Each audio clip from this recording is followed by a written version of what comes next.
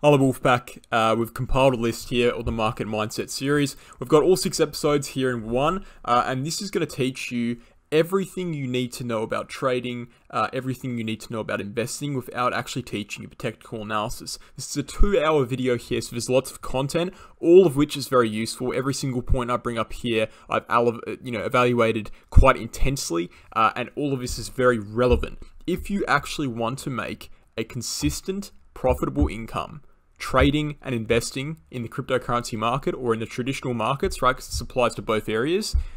All of this advice in this video, everything I mentioned in this video is relevant in some way, shape, or form. And I highly recommend that you actually understand the psychology behind investing and the psychology behind trading before you actually try to understand technical analysis itself. Because I can tell you right now, from personal experience and from the experience of everyone who I know as a trader or investor, the psychology is at least half of the work.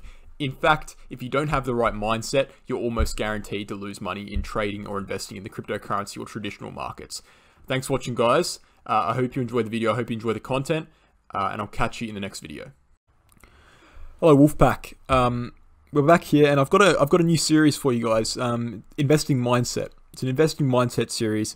And I want to be answering a few questions that I've jotted down in my notepad over the past couple of days. And these are really key points that I think everyone who is involved in any financial market, specifically cryptocurrency, should know. And you've probably heard these points before, but I think it's good to have a compacted series in which you can kind of choose the videos you want to watch. And this will be my first addition to the series. I'll release them whenever I feel like it, whenever something new comes into my attention.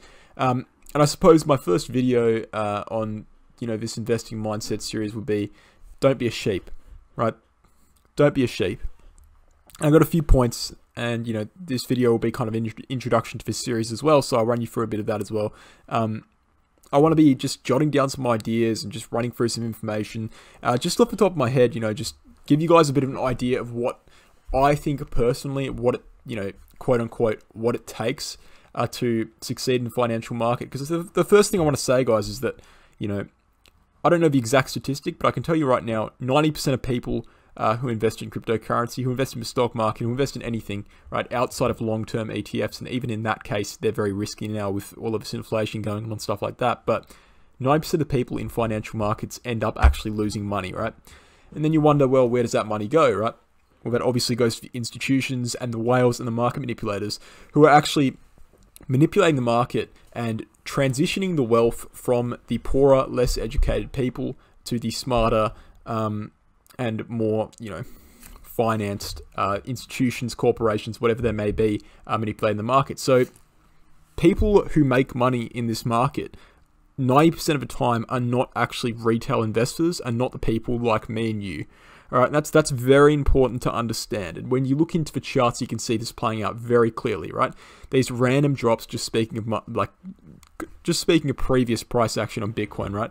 The drop down from 64K to 30K in May, all right? Do you think that was completely natural? I could have predicted it, yes, but do I think the extent of which that accumulation zone was completely natural? No, it wasn't. All right, we were kept down. The price was held down there by manipulators, by whales, institutions, whatever they may be. And they're trying to scare you out of your money. They're trying to scare you and make you sell at the bottom, right? So they can pick up your bags off of you because they know that this asset class is valuable, right? And I want to say that manipulation is prominent in cryptocurrency, but also in every market. Some would say even more in the stock market. So in order to avoid that, in order to avoid that FOMO, avoid that, jump out, panic selling, you can't be a sheep, right? And this is what is coming back into the title of this video. When everyone is screaming, when everyone is crying, when everyone is losing, 30% of their net worth overnight, you can't panic, right? Because this isn't going to last forever. All right, I want to go to our first point in this video now. My first point in this video is no one is a prophet, right? No one's a prophet. No one's 100% right at any given time, right? Not me. I never claim to be.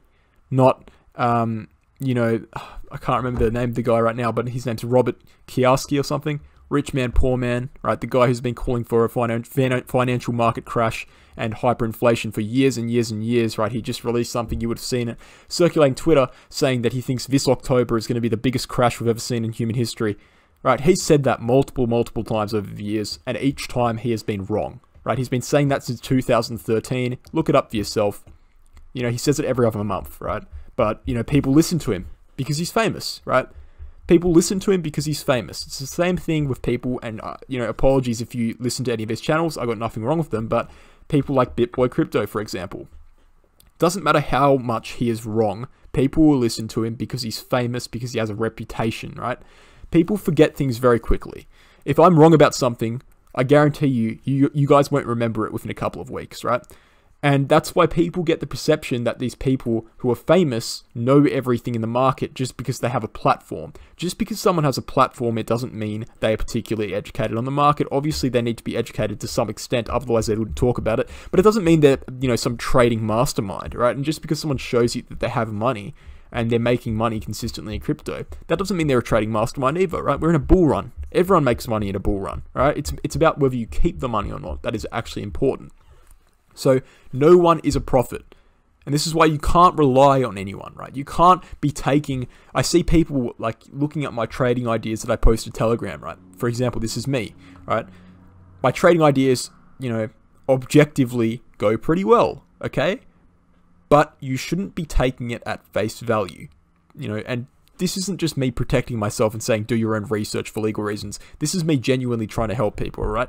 Do your own research. There's the reason why people say that. If you're not educated enough on the financial market to do your own research and come to your own decision, come up with, you know, counteractive points, counterpoints, whatever it may be, you know, then you probably shouldn't be making the trade because you're just gambling, right?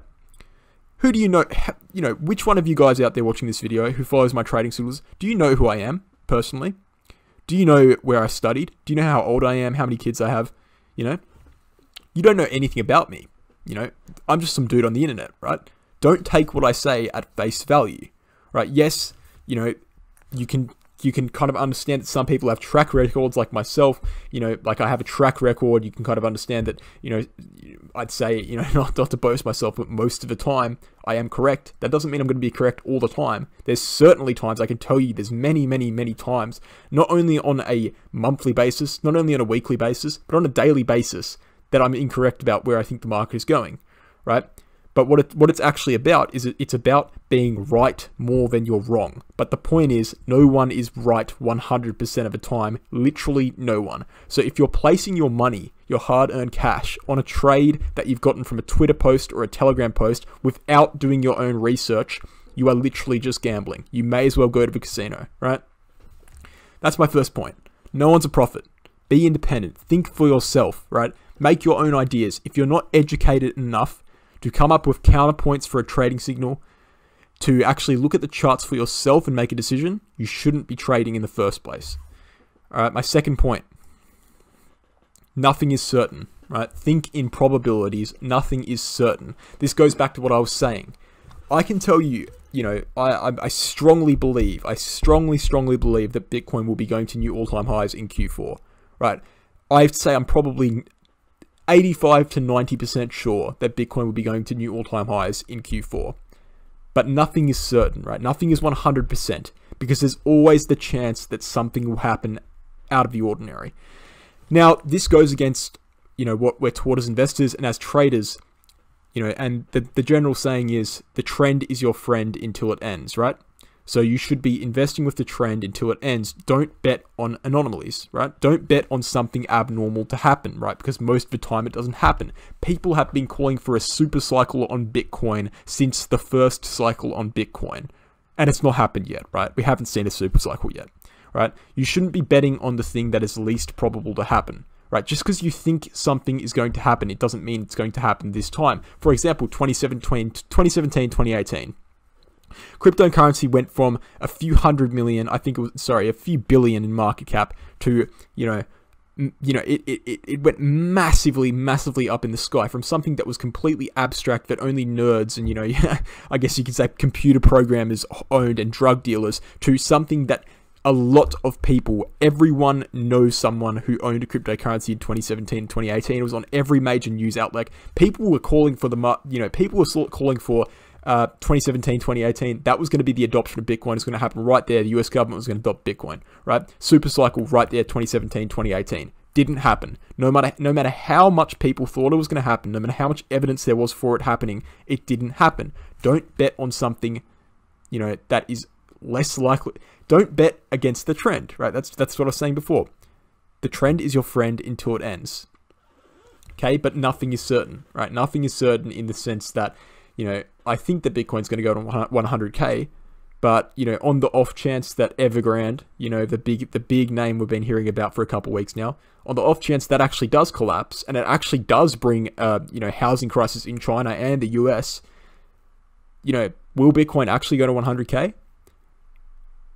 But would we bet on that? What's more probable here? Are we going to bet on, a massive institution collapsing that is potentially going to be supported by the Chinese government, who's going to be avoiding that housing crisis? Or are we going to bet on a decade worth of cyclical theory that has been followed to the T every single time failing, right? I would say that it is more likely that Bitcoin goes to 100K. But I will say again, nothing is certain. And this is why we have stop losses, right? This is why we have measures that the exchanges give us to protect our wealth, right? If something goes wrong, you set a stop loss, and while you're sleeping, you don't lose 30% of your net worth overnight as the global markets crash, right? There are things that you need to be doing to protect yourself in this market. You can't be going, for example, never go all in one coin, right? Very simple, very basic rule. You've probably heard it 1,000 times. Diversify, right? Diversify. You shouldn't be all in one coin, because what happens if that coin has a hack, has a scam? Happens all the time, right? It happens all the time. What happens if that happens to you?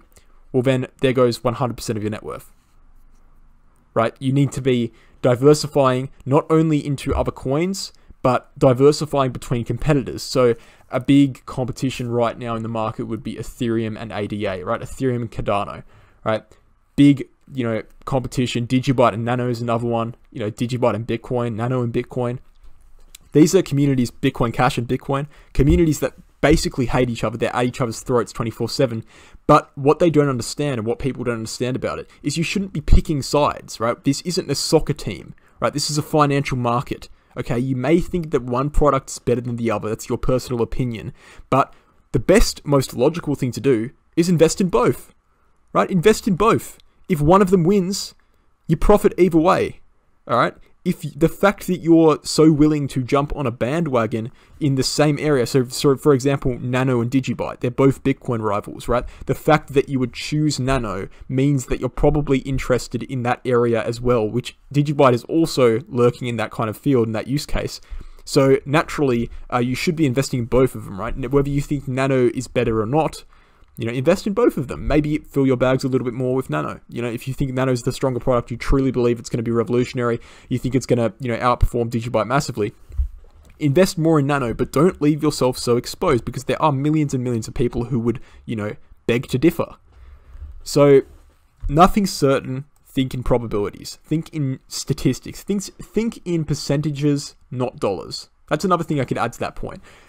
Don't think about how many dollars you made from a trade. Think about how much percent, you were in profit from that trade. Because dollars are relative, right? Everyone has dollars, right? Everyone has a different amount of dollars, right?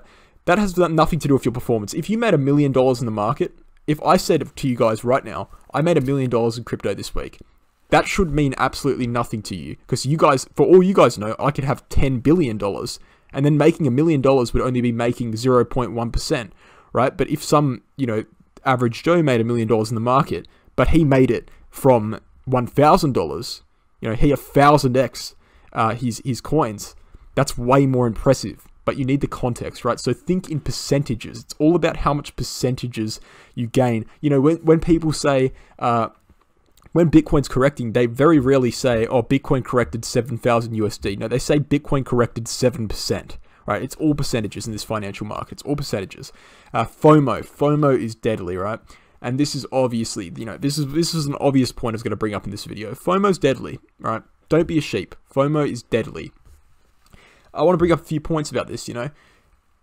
If you're seeing on Twitter, for example, Dogecoin, Shiba, SafeMoon, all of those moon coins that came out, you know, at the start of the year, if you're seeing on Twitter thousands and thousands of people advocating for you to buy this coin, you know, practically begging you to buy this coin, that should make you suspicious, not hyped, right? First of all, the fact that thousands of people are already talking about it means you're probably late already, right? Means that these people are probably, you know, the ones who got in early, and they're trying to advertise to everyone they possibly can. If you see, whenever you start seeing Bitcoin on the news, right? If Bitcoin's trading at 100K, you start seeing it on late night shows on the news, that's when you should become cautious, right? Because it means that the word is being spread to the average Joe, okay? And when there's, you know, when we run out of average Joes to buy Bitcoin, the price stalls. Okay, and the fact that the word has already spread to the average Joes means that the maximum amount of people who will ever buy Bitcoin have probably already bought Bitcoin in that point in time. Same thing with Dogecoin, same thing with Shiba, same thing with SafeMoon. If you see something circulating, and Solana's a great example, right? Solana went up 5x before people started getting interested in it. And then the people who got interested in it only made 50%, right? But it went up 100x, right? Because they got in at the very, very end. All right, and 90% of the people who are shilling you coins consistently, right? If I was out here and I was shilling you guys Shiba and Dogecoin, right, consistently, that probably just means I want you to buy my bags off me, right? They're doing it because they want you to pump the price so they can get out. Do you think they actually believe that Dogecoin is going to be the, you know, global reserve currency? No, of course not. Of course not, right? And this goes back to it as well. If the coin is being hyped up consistently, and specifically if it doesn't actually have an actual use case, that's when you should be extra cautious. Right? Do you know how many people in my personal life bought Dogecoin back in May? Right? I know people who weren't even slightly involved in cryptocurrency. I know people who didn't even know what a Bitcoin was that bought Dogecoin back in May. Right? And in May, you know, at the same time that was happening, there was still very famous, you know, Twitter crypto influencers with hundreds of thousands of followers shilling Dogecoin, right? They were obviously trying to pump the bag so they could get out at a better profit. They knew that, you know, if the average Joe is already invested in a coin, it's not going to go up anymore, right? You've reached your target audience. That's it. It needs to correct, right? They knew that. But, you know, this goes back to what I was saying. No one's a prophet. You can't trust these people. You don't know who they are. You know, they've got nothing to lose by doing this. They're not going to get investigated by the SEC unless they're actually you know, a prominent public figure. You know, these are probably 19-year-olds on Twitter, you know? So FOMO's deadly, and learn to avoid FOMO. And that's easier said than done. You know, I will admit that's easier said than done. Everyone FOMOs at some point in time. But it's about risk management as well, right? If you want to buy some Dogecoin, buy some Dogecoin. Right? I'm not going to tell you not to buy Dogecoin, but it's about risk management. Should you go all in Dogecoin when it's up 4x already? No.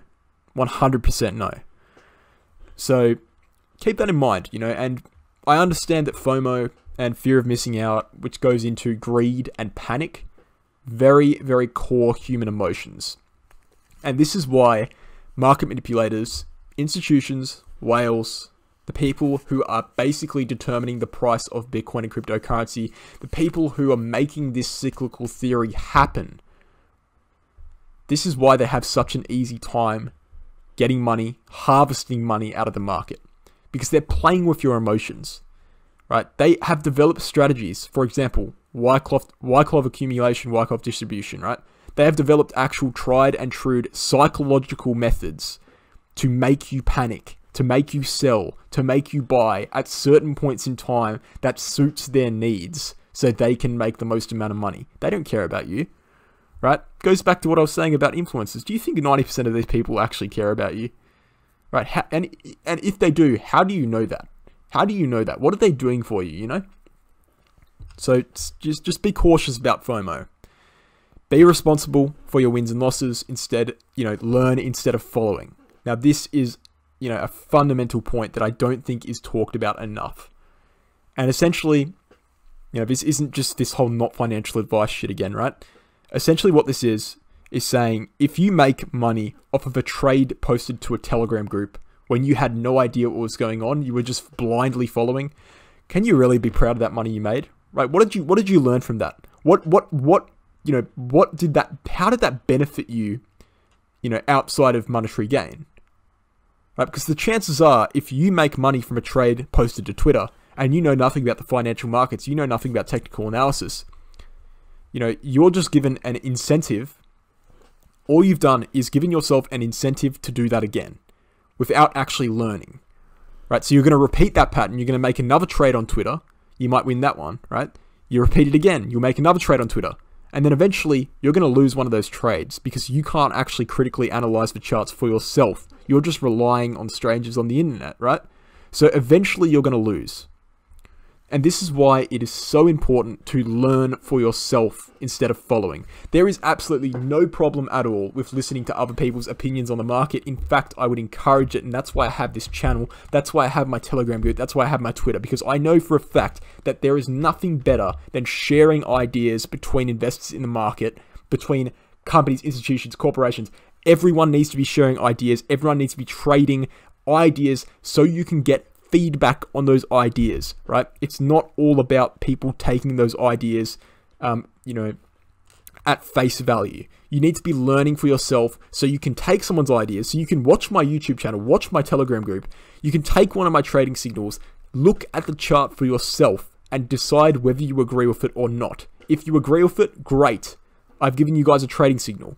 If you disagree with it, don't take it, right? Don't follow blindly, because as I said, nothing is certain. Okay, so be responsible for your own actions, you know, and once you do that as well, in terms of mental health, you know, and I want to bring this in here as well, because this market, it's known to affect your mental health. Okay, it's very, very stressful. It's a very, very stressful living to make, right?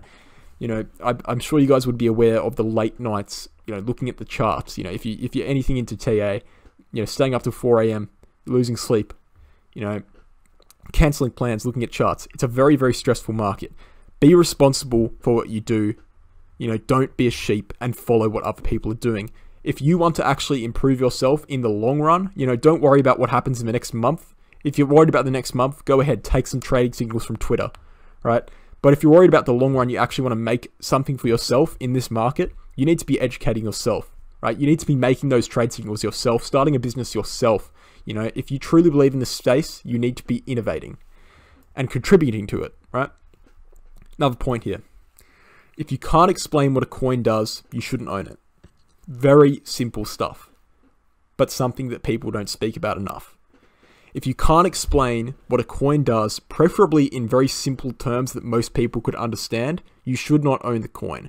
For some reason, you know, I don't know why, but, you know, I can't say I'm 100% clear from doing this in the past as well, but for some reason people buy things that they don't know what they do, right? If there's something that you don't understand, like people don't understand decentralization, for example. You know, they understand the general gist of it. They understand, for Bitcoin's case, they understand basically what it is. You know, they can tell you it's internet money, right? But they don't actually understand how that is a solution to current government monetary policy. They don't understand the decentralized aspect. They don't understand that, you know, Satoshi being absent from any kind of communication with the media is actually, you know, positive for Bitcoin, not negative. They don't understand the essence of whatever makes Bitcoin. You know, explaining something in simple terms is not enough, right? If you're going to invest in something, you need to think critically about it. If you invest in Apple, for example, right? If you're gonna buy stock, you buy an Apple stock, and you know that they make, you know that they're involved in the technology field. That's not enough. That's not enough. You need to know what they make. You need to know when the next iPhone's coming out. You need to know when the next MacBook's coming out. You need to know what they're doing in regards to, you know, their competitors. You need to know how they're reacting to Samsung's new phones, right? You can't just know the basics. You need to know every single thing that is happening with that company, with that coin, whatever it is, because your money is on the line. And if you're not educated on what is happening with that coin, what they actually do, what issues they solve, then you're not going to be prepared for the price action when it happens. Specifically news events, right? This is a great thing to, you know, educate yourself. The first thing you should be doing when you look at a coin, go to CoinMarketCap, read the description in CoinMarketCap. Very simple breakdown of the coin.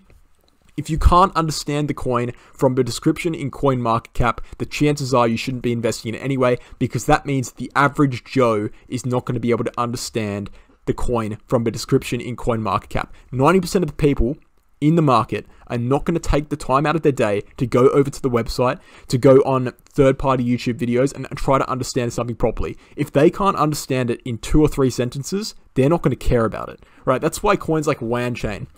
WanChain is one of my favorite coins, right? WanChain is one of my favorite coins. I love WanChain to pieces, right? I think it has brilliant, potential in the future. But I completely understand that it's going to be very hard for WanChain to take off the ground simply because it's very hard for people to understand what it actually does, right? People need to be able to understand what something does. And Bitcoin, Bitcoin is complicated, but it's kind of surpassing that because it is talked about so much by so many different media outlets and so many different news sources, so many different newspapers that use words that simple people would understand, the average Joe would understand, right? And it's been done for so many years that people do start to understand it now. But with coins like WanChain, I'm using it as an example, it could be any coin, right? Coins that don't have the same outreach in terms of, simplification and advertising as Bitcoin, it's going to be much harder for people to actually get involved in that coin. Because although people do just FOMO into things without looking at the fundamentals, it needs to get to that point first. And it only gets to that point from people looking at the fundamentals. Alright, do you think Dogecoin mooned for no reason? Right, that's probably not a good example, but SafeMoon. Do you think it mooned for no reason? Right, it might not have any use case, but people bought that coin, for actual reasons. They were anticipating that hype to come. They knew that a bull market was happening. They knew that every bull market low cap coins pumped to the moon, right? They saw PancakeSwap coming out. They saw that anyone can make a coin on PancakeSwap. They saw the potential in that and they invested it. They weren't gambling, right? The people who are gambling are the people who bought it afterwards, after it was trending on Twitter, after it was trending on all major media outlets, right? If you can't explain what a coin does, you shouldn't own it. And if you can't explain what a coin does, and this is something that I use in my personal life. I've got a partner who's not necessarily too crypto savvy. If I can't explain, simply to her what a coin that I'm holding does within a few sentences, and if she can't understand it at least at a fundamental level, then I'm probably not going to buy that coin. It's probably not a good idea for me to be holding that coin because it's too complicated. It's too complicated for the everyday retail investor to get into. And you can argue that, well, doesn't matter what retail does, they're not the majority of the money. The majority of money in the market's from institutions and whales. Well, in order for institutions and whales to buy a coin, they need to be able to understand that a certain amount of retail investors are going to pump their bags, right? Institutions aren't going to buy something they don't think it's going to go up. If an institution buys WanChain, they are buying it with the knowledge that they are confident that retail investors are going to get interested in WanChain, which means that retail investors have to understand it to some sort of extent. That's why you get super complex coins with amazing use cases that only rocket scientists could understand that are very, very low on the market cap ranking. Because no one knows what they do, sorry. That's it. That's all my points to that video. So, to summarize, and I suppose the main thing in this video is get in control of your emotions. Get in control of your emotions. They're natural, they're human, greed, fear, natural emotions, but they are your enemy in this market, right? You need to be able to not conquer them entirely because sometimes your emotions are very useful, right? Logic, fear is useful to a certain extent. If you're actually fearful for a logical reason, like the fact that you've got your life savings in Dogecoin, well then, yeah, you should be fearful, right? But that's another thing. It's like, don't overexpose yourself, right? Keep yourself at a level in which you have a safety net. If you lose a significant portion of the money in the market, you're not necessarily too financially affected by it. But yeah, don't be a sheep. Let me know what you think of the series. I have, I think about a dozen different topics I want to be discussing, but this was my first part, my first edition of the series. They're going to be, the videos are going to be structured similar to this. Let me know what you think. I hope you guys enjoyed it. And the ultimate goal for this series is, you'll be able to, and I'll keep the title, having the title, episode 1, Don't Be a Sheep. And then if you want to just wait for ones you actually want to listen to, like I've got ones on multiple different, topics, like, for example, diversification. I've got ones on how you should educate yourself about TA and stuff like that, and just strategies you should be using to learning. I've got multiple different topics, so if you want to choose between the topics, that's why I'm going to make it very, very simple, very accessible for that sense. If you don't want to hear about a certain topic, if you know everything about that topic already, you don't have to watch the video. So thanks for watching, guys. I hope you enjoyed, and I'll catch you in the next one. Hello Wolfpack, Market Mindset, Part 2, Episode 2, whatever you want to call it. Back here with another episode on this series. And I want to speak about something that, it's been really, circulating my mind recently. And for those of you who don't know what the series is, this Market Mindset series, it's basically just when I just rant at a microphone. And then, it's kind of like a podcast, right? There's nothing on the screen. So, feel free to watch this, or listen to this, whatever you're doing. In the background, but I don't really have any structure to these episodes. I don't really have any time constraints or anything like that. I just get a little point, like I did my video, I think last week or the week before. Don't be a sheep, right? And I just had that one dot point, and I just worked off of that, and just kind of, said whatever came to my mind. I'm going to be doing the same thing today, with the question or the statement. You're probably not a good trader, right? You're probably not a good trader. I don't care. I don't care if you've made money in this bull market. I don't care how much money you've made in this bull market. If you came into this bull market, right, and your first year in crypto was either 2020 or 2021, and you made money, you're probably not a good trader, right? And the reason being, and this is not just to directly insult you guys, right? It's just the reason being that, a bull market in crypto is literally the most exponential market you'll ever see, right? You'll ever see, probably will ever exist, right? It literally just goes up, right? It literally just goes up. If you take away May and June from the equation, we've just been going up since January or December. I think even October, we've just been going up, straight up, right? So for you to make money in crypto, well, first of all, right, in this bull market so far, doesn't have anything to do with skill, right? It doesn't have anything to do with skill. Yes, it has a little bit to do with looking at the charts and understanding where's a good entry zone, where's a good take profit zone, but realistically, unless you were playing with leverage and made a detrimental decision, you have to understand that 90% of people would have made money in this bull market, and half of those people wouldn't even have looked at a chart in their life. They probably don't even know what TradingView is, right? So understand that just because you've made money in this bull market, it doesn't mean that you should go quit your job right now. It doesn't mean that you should go quit whatever you're doing and drop everything and get into crypto, right? You have not actually proven yourself to the market yet, right? Yes, you may be educated on the charts, right? You may have that experience, right? You may have been in stocks before, but when that 85% drop comes at the end of the year into Q1 and going into 2022, 2023, right? Are you going to make money then? That's the big question, right? Are you going to make money when the market crashes? And that is what determines, if you're a good trader or if you're a bad trader, right? Because at the end of the day, anyone can make money when it's going up, right? But it's about making money when it goes down. Now that's very important because this all ties into the point that you need to educate yourself, right? You need to educate yourself. This is what happens in bull markets a lot of the time, right? You'll buy into the market, you'll be fresh, you don't know anything about crypto, right? You'll buy into the market, your money will go up, you think you're a genius, right? You think you're a genius, you think it's easy, you think it's going to be like that forever. You start taking out loans, and this, I'm not saying you guys do this, but it's actually very common, right?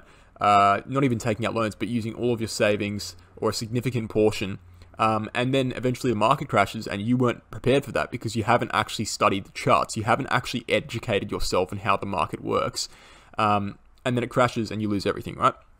Happens every time, right? It is a fact, like I'm not making this up, it is an actual fact that 99% of people lose money in cryptocurrency. 99% of people lose money in cryptocurrency. That is not, I'm not pulling that out of my ass, right? That is an actual fact, 99%, right? And the reason that is, right, there's multiple reasons, but the main reason that is because those people are not educated, right? They're not educated. They got caught by the money. They thought it was easy. But at the end of the day, no one said this was going to be easy, right? No one said cryptocurrency was going to be easy. No one, all right? And I think all of these Twitter accounts, all of these YouTube channels can give you the perception that it's going to be easy because all you think is, oh, I just need to listen to these certain people and then I'll know what's going on.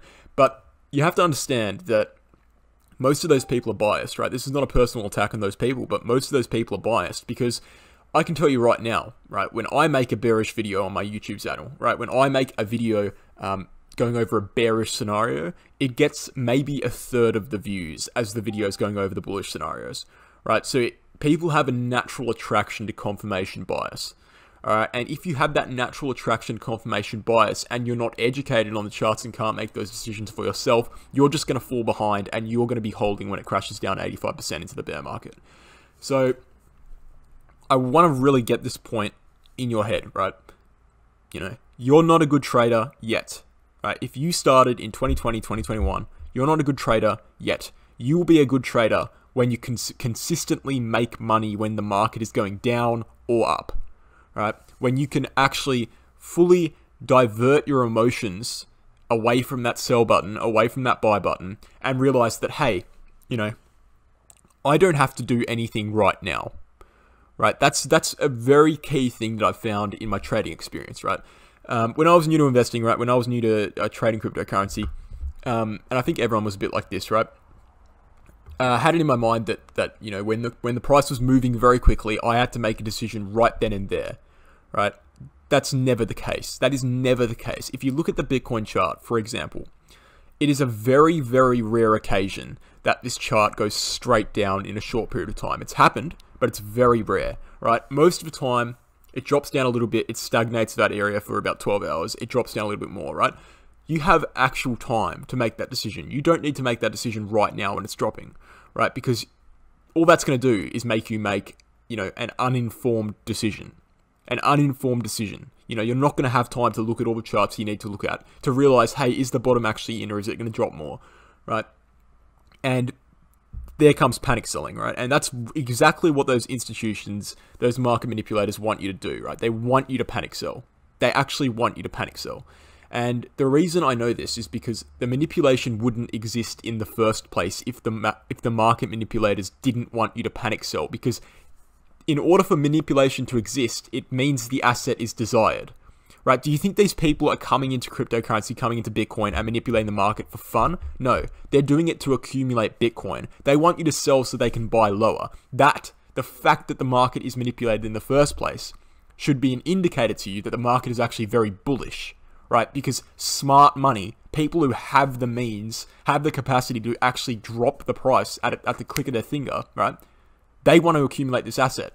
Why would you give it to them? You know, why would you give the power of this asset to them? Hold it, you know?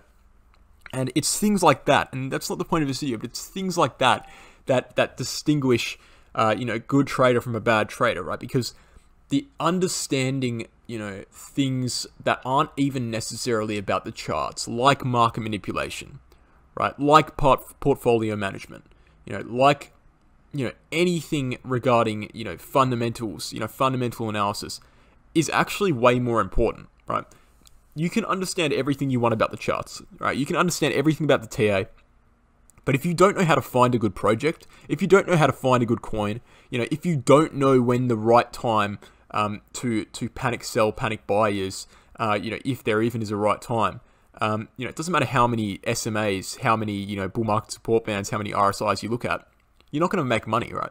You need to have knowledge of cryptocurrency. You need to have knowledge of what sectors are going to emerge. You need to have knowledge of how the money flows in cryptocurrency from Bitcoin into altcoins back into Bitcoin, you know, on a 4-year cycle basis.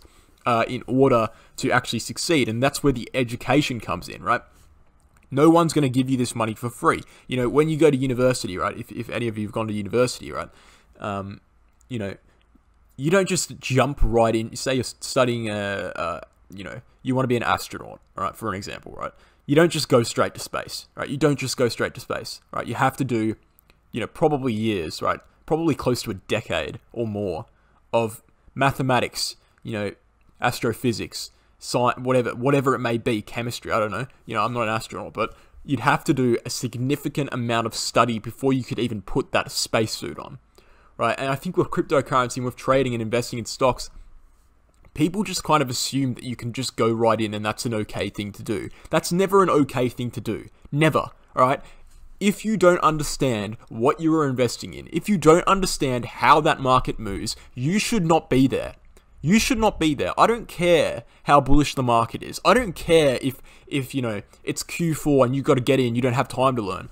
you should not be investing in something you don't know what it is, because then you're not taking personal responsibility for your actions, and you're blaming your actions on someone else when it goes wrong, because you're going to be blaming that on someone else. When the market crashes and you haven't done the research, you are going to blame it on someone else. That is a natural human instinct, right? It's self-defense. It's defending yourself, right? You know, you don't want to be the responsible person for your actions, but as soon as you accept the responsibility, you can understand that, hey, it's actually my responsibility if I lose, and it's my responsibility if I win, and you can start taking pride in your wins, and you can start learning from your losses. If you have that victim mentality, if you have the victim mentality telling you that everything you do, right, is because of someone else, right, you're never going to be a good trader. Never. Because you're never going to have, you know, the actual motivation to go out there on YouTube, on Google, read some books, and actually learn about the charts. Actually learn about what Bitcoin actually is. You're never going to have that motivation, because you're going to think you're just, you know, seaweed in the ocean, right? You're just drifting. You know, and how are you going to do this for a living if you're just drifting? Because I can tell you right now, right? I'm going to go ahead and say it, right? I think 50% of people, at least 50% of this people, you know, watching this channel right now, watching this video, want to retire from their cryptocurrency earnings, ideally. Right, I'm going to say that, 50%, right? Not all of them. I understand a lot of people like their jobs, like what they do. You know, that's completely fine.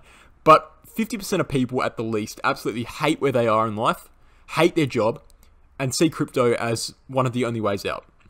You know? And I think that, you know, if you see yourself like that, it is absolutely paramount. It is absolutely paramount to go to the bookstore, go online, and actually learn, and stop listening to the biased, you know, influences out here, right? Stop listening to the bullish arguments. You know, for once, listen to the bearish arguments, you know? You know, I understand that, you know, I completely believe that in Q4 we're going to be very bullish on Bitcoin. Q1's going to be very bullish for altcoins, right? I 100% believe that.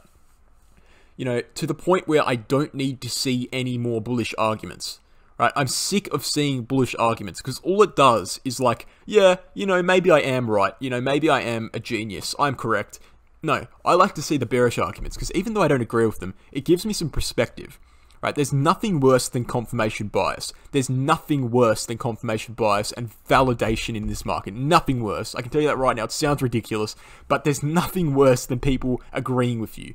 Right, because if people agree with you, you automatically shut down the door to any other alternative opinion. When you're in a, say you're at a function, whatever it may be, you're with a group of friends, right? You know, you bring up a political view. I'm not going to bring up any specific political views. Bring up a political view. You know, if those friends disagree with that view and start giving you counterpoints, it's going to force you to be critical about, you know, your viewpoint. It's going to force you to re-evaluate your viewpoint. Yes, you might not change your viewpoint. It's very rare people actually do, but it's going to force you to think about it and actually consider the other arguments, because you're with people you respect, right? You know, in a different scenario, if you go to that group chat, if you go to that discussion, whatever it is, and all of your friends agree with you, all of your friends agree with your political view, you know, there's going to be no counter argument. You know, none of you are going to say, well, you know, I think that, you know, they have a really good point when they say this, and I think that, no. You're just going to be like, yeah, okay, maybe I am right. You know, maybe I am right. And then when you build that groupthink mentality, when you get in that, I guess you could say it's a bandwagon, right? You know, you're going to be naturally less open to other viewpoints. And that's why I don't like the idea. I don't like the idea of constantly labeling yourself as a bull, constantly labeling yourself as a bear, right? I understand that, you know, being a bull just means you think the market is going to go up, but it automatically categorizes you on a team, right? On a team. And if you think you're on a team, obviously the other team is your enemy. Realistically, the other team should be your friend, right? Because you should be exchanging ideas with that other team, right? Instead of fighting them. Because if you fight them, you're naturally going to have that confirmation bias from which you're trying to invalidate all their points, right? Instead of looking at them and thinking, hey, could this actually happen, right? There's still people out here in the market, for example, who are calling for 20k Bitcoin. Still, right? You know, and I'm not going to discredit these people immediately, right? Yes, I think it's not going to happen. I don't think it's going to happen. I think it's very unlikely we're going to 20k Bitcoin, right? You know, we've invalidated all of those resistance. You know, I'm not going to talk about TA, but I think it's very unlikely. But the point is, when I see a post on Twitter, when I see a video on YouTube, very rarely, about how the market's going to go to 20k, I actually watch it. Right? I actually read that post. I don't just laugh, think, huh, what an idiot, and then scroll past it. And I think a lot of people do that.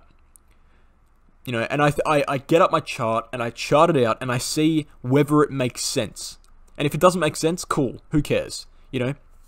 But there's so much benefit in having that objective point of view. And I think that's what makes a good trader. I think that's what makes a good trader, right? You know, so I guess the key points that I just wanted to summarize are, you know, be open to other viewpoints. Realize that you're not some trading genius, you know, when you've only been in the market for 1 year. You know, how could you be? You know, doctors aren't very good at their jobs if they've only been in medical school for 1 year. So why do you think you're a trading genius if you've only been trading for 1 year? You know, this thing takes years to master. Yes, you can be decent. Yes, you can hold your own. Yes, you can trade symmetrical triangles and channels and wedges. But, you know, in order to learn, you know, full-on trading strategies, you know, full-on, you know, in-depth theories, on-chain analytics is a perfect example, right? On-chain data is naturally very confusing, naturally, just by nature, especially if you're into making on-chain metrics, right? Very complicated, right?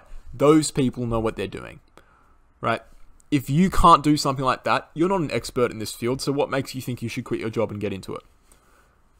You know, would you quit your job to get into something you're not an expert in any other aspect of life?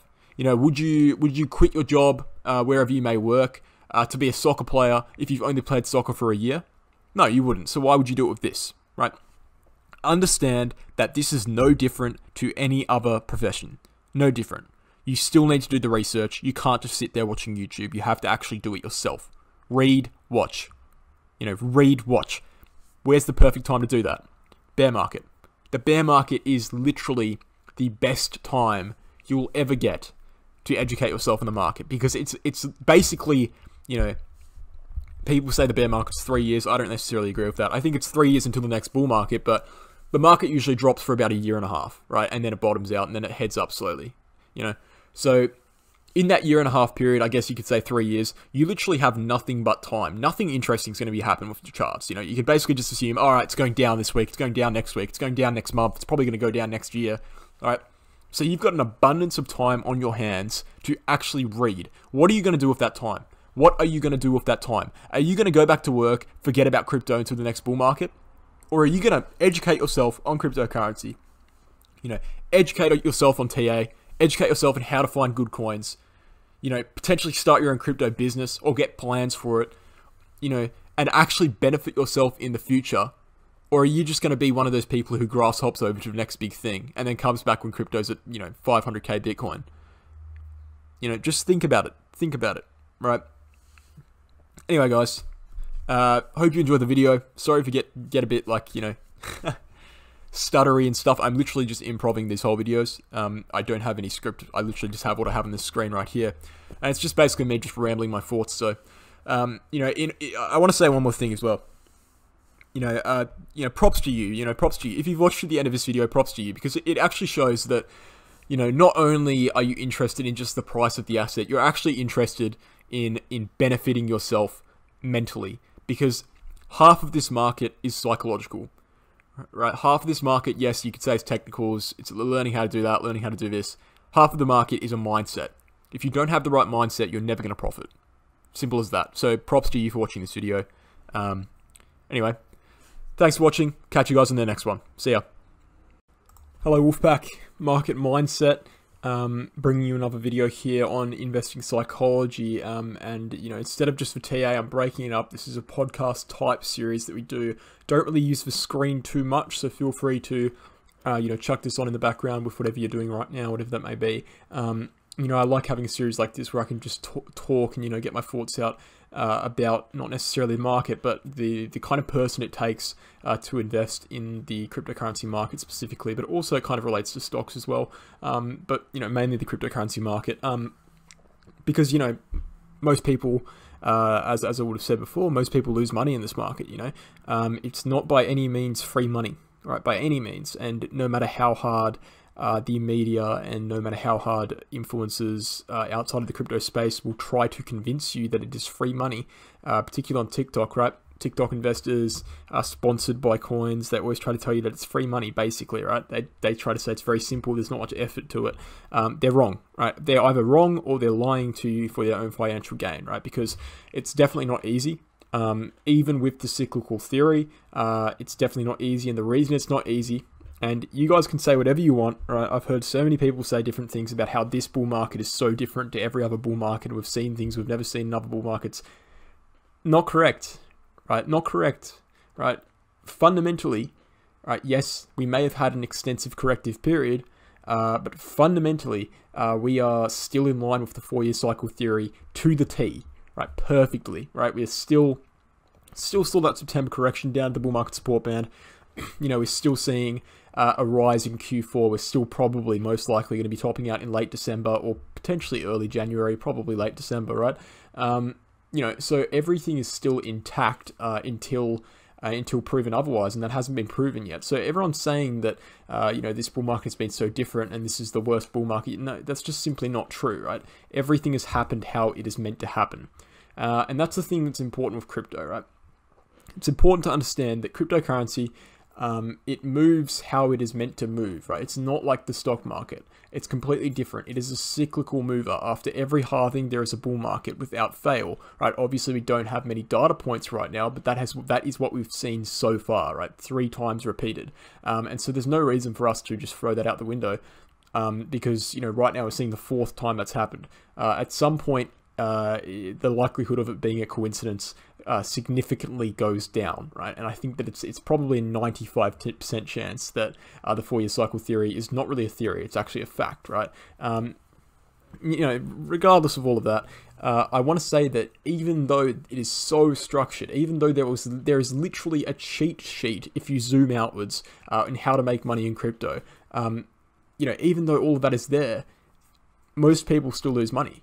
Right, most retail investors, I think it's something like, you know, up to 90% potentially. I've heard many sources, but it's definitely most, but it could be as high as 90% of people over the long run, right? I'm not talking about in a bull market, I'm talking about over the long run, lose money trading cryptocurrency.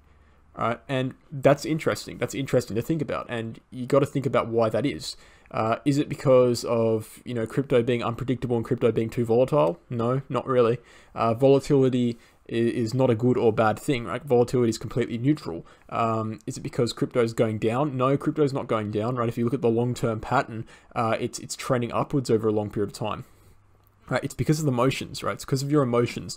It's because of your emotions telling you, and I'll bring a few of my points up here. We got our first point, but it's because of your emotions telling you that, you know, we need to act now. I need to act now. I need to sell now, buy now. You don't need to do anything right now. Yes, this is a high volatility market, but, you know, think about all the times in cryptocurrency that we have dropped substantially and never returned to that point. Basically none, right? Because we're at new all-time highs on Bitcoin right now. If you had confidence, if you had faith and held through the downturns, you know, obviously this doesn't apply for most altcoins, but on Bitcoin specifically, you would be in the green, you know, regardless of where you bought in history, regardless of what happened, regardless of all the, you know, quote-unquote manipulation that's gone on. The point is the whole cryptocurrency space is trending upwards in time, and the fact that the whole, you know, the amount of people in profit is trending downwards while the cryptocurrency space is trending upwards, just goes to show how this market, particularly the crypto market, tends to attract less educated people in terms of technical analysis, in terms of fundamental analysis. And the one way to overcome that, right, is to, first of all, sit down, and this brings me to my first point. When you start investing, when you start trading, whatever you want to do in crypto, sit down and ask yourself, what kind of trader do I want to be? And you could label this question in another way as well. Do I want to be a trader? Do I want to be a scalp trader, a swing trader, or do I want to be a long-term investor? Right? Historically, and believe what you want to believe, you know, if you made 10x on Dogecoin, you know, you might not believe when I'm saying this, but historically, long-term investors are the most profitable on average, in a large pool of people, are the most profitable in cryptocurrency investing, right? That is because they've held through the downturns and they just hold no matter what. And the fact of the matter is, this space is trending upwards. Whether you believe we're going to 100K on Bitcoin this year or not, the whole cryptocurrency market is trending upwards, and it has done that for a decade, right? And there's no reason in my mind, even with the FUD, even with Tether, government manipulation, even with Evergrande, all of this FUD that's coming out, right? It's still going to trend upwards. If you believe in the technology, if you believe that Bitcoin is a better version of gold, if you believe that Bitcoin is a better version of fiat, it's going to be trending upwards, because at the end of the day, long-term technology prevails, right? And long-term investors, even cyclical investors, right? I'd consider that long-term, right? Anything over a few months, I'd probably consider long-term. They always profit in the market because they understand how it works. The fact that they are holding long-term, the fact that they are holding Bitcoin long-term, they're buying Bitcoin and holding it, means that they understand the use case to a certain extent, and they understand that it's a good investment, right? Scalp traders, which is the most common type of cryptocurrency investor, right? Scalp traders. What a scalp trader is essentially a day trader, right? It's someone who trades mostly intraday, could be intra-week. They trade like that. So very short time frame, use leverage, use futures. That is what the vast majority of people in cryptocurrency trade, right? And that's where the vast majority of volume comes from, scalp trading. And those people are most likely to lose money in cryptocurrency. And there's a simple reason to that. One, greed, right? Because the fact that you're scalp trading in the first place means you want that money quick, right? So it's essentially like a casino to you. Like, it has the same appeals, right? It's like a slot machine, right? You want that money quick. The second reason is, miseducation about technical analysis. Most scalp traders wouldn't be too, savvy in terms of technical analysis. If they were, they would understand that, you have a better chance of making money in the long run. Swing trading, which is where most of the educated people in cryptocurrency make their money, swing trading, right?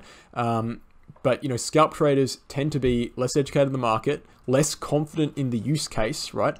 As shown by the fact that they're like scalp trading on an intraday basis, right? They don't want to get caught out by things they think could end Bitcoin or end cryptocurrency, for example. They don't want to be overly invested in terms of time frame. So they're less educated on what cryptocurrency actually is, and that leads into the problem, well, why are you investing something you don't know what it is, right? These are just common facts, and that's why most people lose money scalp trading, right? It tends to appeal to people who are greedy, less educated. Obviously, there is a time and a place for scalp trading. I'm not going to say I don't scalp trade, right? I do scalp trade, but I'm saying the vast majority of people would end up losing money doing that, and it's very easy to see why. There's so many, and one of the main sources of new people coming into cryptocurrency right now would actually be TikTok, right? TikTok, and one of the reasons why scalp trading is so popular, because TikTok, you have, I think it's 30 seconds or something, to explain, for example, a trading, technique. And you can't really explain a trading technique in 30 seconds, but you get these TikTok influencers with millions of views, explaining these trading techniques that's so-called, bulletproof, and they work 100% of the time. And then you get people copying those trading techniques from that 30-second video, who don't really know anything about the market, don't really know what they're investing in, don't really know what they're trading. And they'll lose money, right? And that's just a fact, right? I'm not making this up. That's a fact. You can look it up if you want to. I think it's something like 95% of scalp traders, 95% of day traders, right? It's another word for it, lose money. Not even in just crypto, but in stocks as well. And that, as I said, stems from lack of education about the market. And then you can look at swing trading, right? And this is the last category, and this is what I fall mostly into, and this is what I highly recommend people fall mostly into, right? So you have long-term investing, day trading or scalp trading, and then swing trading. And swing trading is investing, you could say it's investing cyclically, right? It's investing for, anywhere from like, a week to like a few months, basically, right? There's no solid definition of what it is, but it's essentially a medium-term investment, and this is what I'm most aligned with in cryptocurrency, because the way the money flows from Bitcoin into altcoins back to Bitcoin in the cryptocurrency market matches this type of investing perfectly, right? For example, right now we see in Q4, October, November, December, Bitcoin usually outperforms altcoins. So you would invest in Bitcoin at the start of October, right? When December hits, you'd sell your Bitcoin, throw it into altcoins, right? Sell your altcoins in mid to late January, right? You're holding for medium periods of time based on the macro theory, right? So you're not just holding and never selling no matter what, like a long-term investor would do. You're trying to catch the trend in a reasonable time frame. A time frame big enough where any random piece of news wouldn't just destroy your whole investment portfolio, but a time frame small enough to capture those trends perfectly and not see any downside. So that's where I would say is the most money to be made in the market, swing trading, right? And that's why I tend to only look at my most important chart to look at actually is anything above the daily chart, right? I think that anything below the hourly chart, looking at anything below the hourly chart, looking at the minute charts, simply just plays into your emotions, right? Because at the end of the day, it doesn't matter how many bullish MACD crosses are coming in on the 30-minute chart on Bitcoin. That's not going to matter in a week, right? And what matters is what matters in a week, okay? So long-term, and all of the technical indicators as well, it ties into technical analysis. The longer term you go, the more meaning those indicators have, right? A 200-day SMA on a weekly chart, a 200 SMA on the weekly chart means more than a 200 SMA on the daily chart, right? In terms of support, it's been building up for longer. It's at a more solid defended position. It just means more, right? And same thing, a bullish MACD cross on a weekly chart means more than a bullish MACD cross on a 5-minute chart, right? It has more behind it. More people are looking at it. More people care about it. It takes longer to happen, so more people will have seen that it's happening and will have prepared to buy when it does happen. Whereas a 5-minute chart, you can miss it if you don't look at the charts for 30 minutes, right? Not many people are going to be behind that. Not many people are going to be buying because of it. And that's why swing trading, in my opinion, is the superior way to invest, because you can catch those trends very nicely. And, the data simply suggests that you can make way more than a scalp trader does and make considerably amount more than a long-term investor does. And by the way, if you're a swing trader, you can also long-term invest, right? You can have a percentage of your portfolio that you dedicate to long-term investing. You can also have a percentage of your portfolio that you dedicate to scalp trading. So you don't really have to fall into one category, but it's what you predominantly do that kind of defines what you are as a trader. And I think a lot of new investors make the mistake of jumping straight into scalp trading, when in reality, the only successful day traders are people with, most likely years of experience, most likely thousands of hours studying the charts, and that's just a fact. It's like jumping straight into a professional soccer league when it's your first time playing soccer. It doesn't make sense. You have to start off with the smaller leagues, the local leagues, go into state, go into nationals, and then go to international. You can't just jump straight into international soccer, right? When you don't even know how to kick a ball, right? It just doesn't make sense in any other part of life. So why would it make sense trading crypto? And I think that's something that people forget. They forget that this is a skill. It's not just something you can do for fun, right? It's not just like, placing a sports bet or, going to the casino. It's not like that. It may seem like that, and people on TikTok may make it look like that, but it's actually not like that. This is a very, it's a very professional market. It's a very professional market. There's a reason why there's whole institutions, whole firms on Wall Street, dedicated to financial markets and trading financial markets. There's a reason why university degrees are about financial markets. It's because it's not as simple as people make it look. So that's the first thing I'd recommend. Find out what kind of trader you want to be. And if you want to be a scalp trader and it's your first time going into crypto, that's fine, but you just understand that you need to work your way there, right? And the best way to work your way there is start with the long term and head into shorter time intervals as you start to understand more about the charts.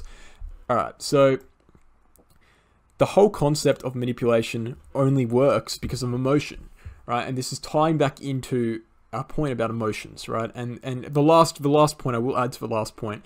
The reason why scalp trading as well, one of the reasons why scalp trading is bad, in a general sense, is because scalp trading requires you to be looking at the charts constantly. If you're taking a trade for less than an hour, anything that happens, even though it might be a 0.01% move, looks massive to you because you're only in the trade for only the very short term. So anything that would be considered irrelevant in the longer term looks like it's a really big deal, and that plays with your emotions much more. So that's why I'd say they lose the most money. But going into this point, the whole concept of manipulation only works because of emotion. Well, it's quite simple, right? It's quite simple. Manipulation only works, right? Market manipulation by whoever it may be that is manipulating the market, right?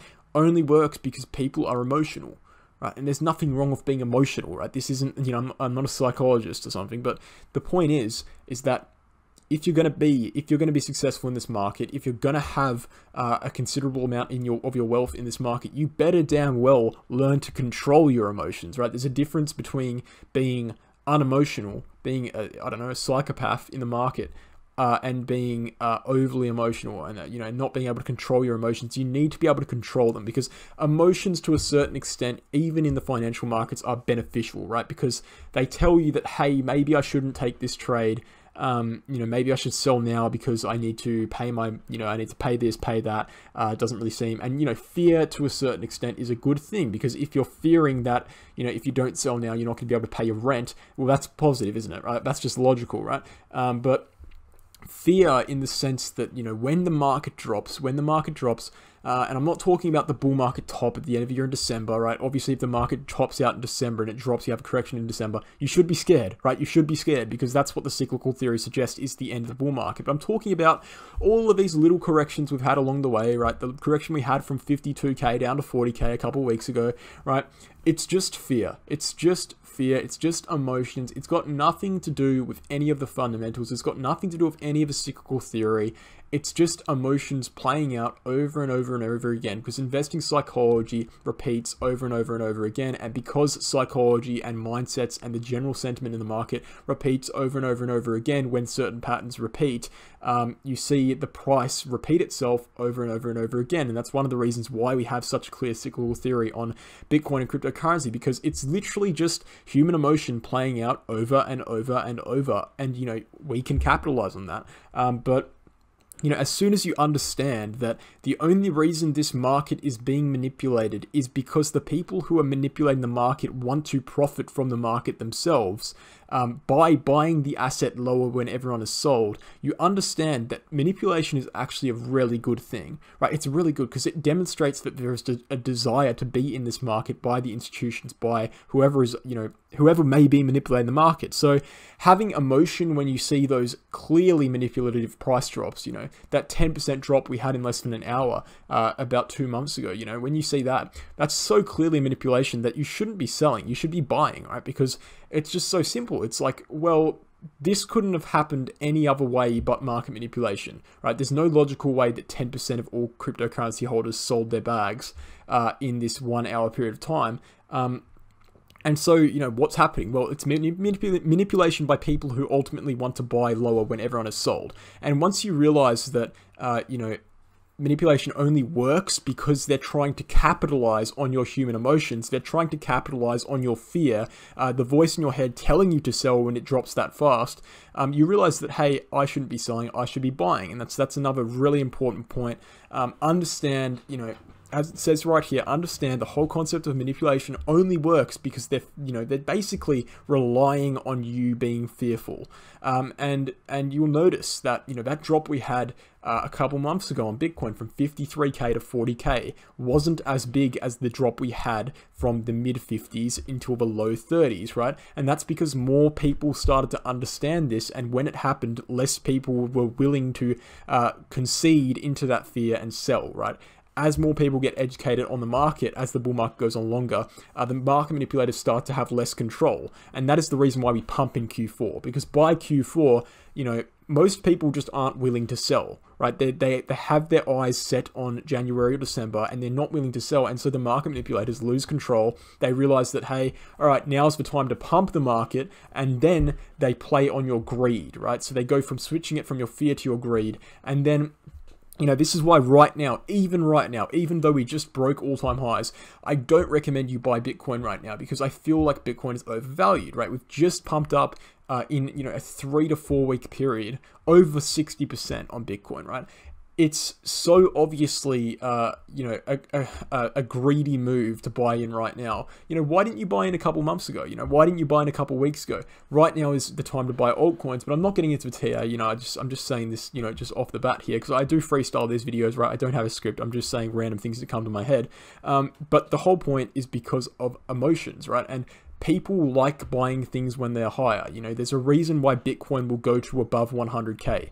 A lot of people always ask me, no one's going to buy Bitcoin at 100K. Why do you think it's going to go to 100K? Let me tell you right now, people would be so much happier buying Bitcoin at 100K than they would at 30K, because they want to have the confirmation that it can move upwards, even though the potential return is less from 100K, and even though the potential loss is less from 100K, they want to feel like they're part of a group, right? They want the reassurance. It's like, you know, that people, you know, naturally, and it's not an insult to this human race, but naturally people are sheep, right? They like being, you know, confirmed. They like their viewpoints confirmed by other people. They like seeing that people agree with them. You know, if you're supporting a political party, you love to see when the vast majority of the population agrees with you, because it makes you feel like you're correct. And the higher Bitcoin goes, the more likely people, regular people, the common Joe is going to buy Bitcoin, because they're going to feel like they're correct simply by the sheer amount of people who are validating them just by buying.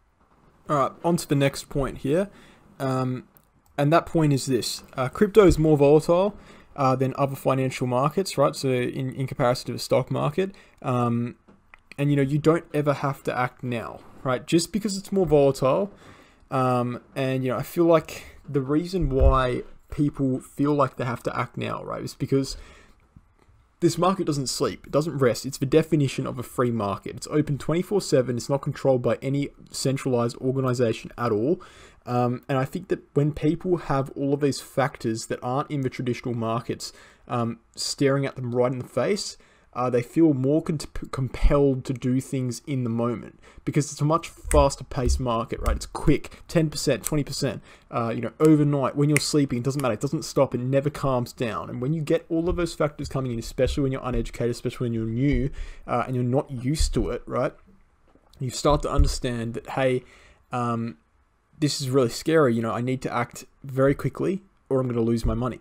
Or I'm going to lose my gains, right? But the fact of the matter is, and I've learnt this over my time in the crypto market, is that, you know, stuff, you know, as I said earlier in this video, right? It's the same point I bring up earlier in this video. I want to really emphasize it, is that stuff very rarely ever drops and doesn't return to that region. If something drops, right, it doesn't just drop and not come back. Ever, right? Very rarely, even in altcoins, right? It's a very rare scenario where your altcoin will drop and never return to the price it's been at, unless you're in the peak of a bull market, right? Every time, for example, on most altcoins, unless something's bad has happened to them in terms of the fundamentals, but on most, you know, top 100 altcoins, they have dropped from May, and they will no doubt return to those prices again in January or December, right? So yes, it may cause you a slight inconvenience in which you need to hold for a bit longer, but you know, the fact of the matter is, if you're panicked enough to make the decision of buying or selling right now, right then, right there, it's probably dropped a substantial amount already, right? It's probably down 10%, let's say. What are the chances of it dropping another 10%, you know, by the time you wake up the next morning? You know, stuff doesn't just drop 30% overnight on a daily basis, right? If you're already panicked, if you're at the point, you know, where you're panicked about something, it would have had to drop a substantial amount already. And, you know, when it's dropped a substantial amount, you start to get people buying the dip, you start to get people coming in, and it becomes less and less likely it's going to drop more. And this is the same psychology behind it going up, right? If it's gone up 10% today already, the chances of it going up another 10% diminish every other 10% it goes up, right? And by the time you're up 30% in a day, well, you can basically bet on the fact that it's not going to go any higher than that, right? And if it does, it will probably drop very sharply very shortly afterwards. So it works both ways, and I think ultimately that comes back to this market not being like other markets, right? It's open 24/7, as I just said. It's unregulated by any centralized authority, and it makes it feel like a bit of a free-for-all, where in, you know, traditional markets you don't have things like that, right? When 5 p.m. hits or when 4:30 hits, whatever the time the market shuts, right? You know, it's done, and you have the night time to think about what you're going to do, plan for tomorrow. You don't have that in this, right? It never stops, and you know that really makes this a breeding ground for manipulation, because market manipulators understand that the emotional, you know, and the stakes are already high for cryptocurrency investors through the volatility, through the fact that it's not regulated, and so it's very easy for them to flip your bias from bullish to bearish on a daily basis. Very easy. And that's why cryptocurrency, and I think the main risk for Bitcoin and cryptocurrency, right, is the fact that you know, a lot of the wealth is going to be controlled by big institutions, big corporations at the end of the day, you know, when push comes to shove and it does get adopted, because by that time they would have had years and years to manipulate the market to acquire as much as they possibly can. You know, you think about MicroStrategy, who holds, you know, I think it's like hundreds of thousands of Bitcoin, right?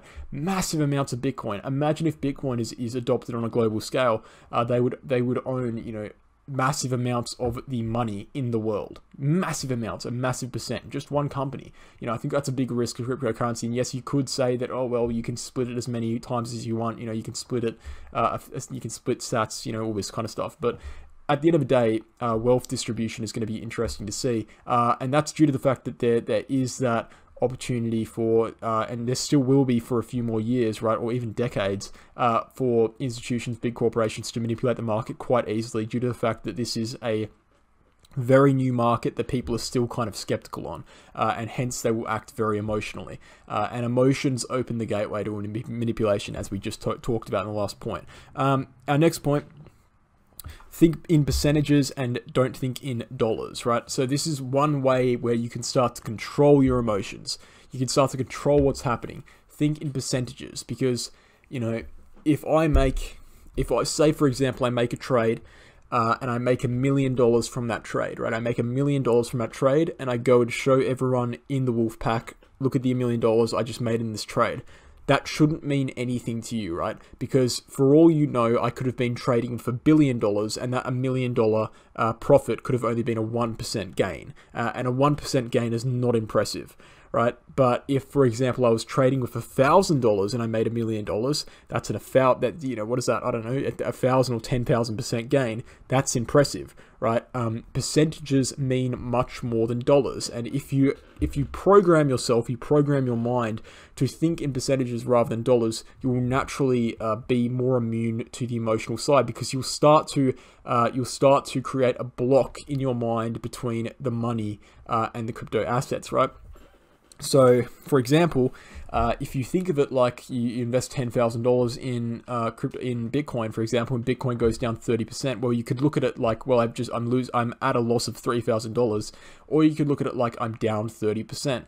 And you know, I think there definitely is a psychological difference between those two things, because when you start to think, well, I'm down $3,000, you start to think about all the things you could have bought with that $3,000, all the ways you could have used that $3,000 in different investments, and you start to feel sadness about that, and that leads into fear of losing more. Whereas if you think of it, I'm down 30%, it basically just means you're in the negative, right? And you don't think about anything other than that. Well, I'm in the negative.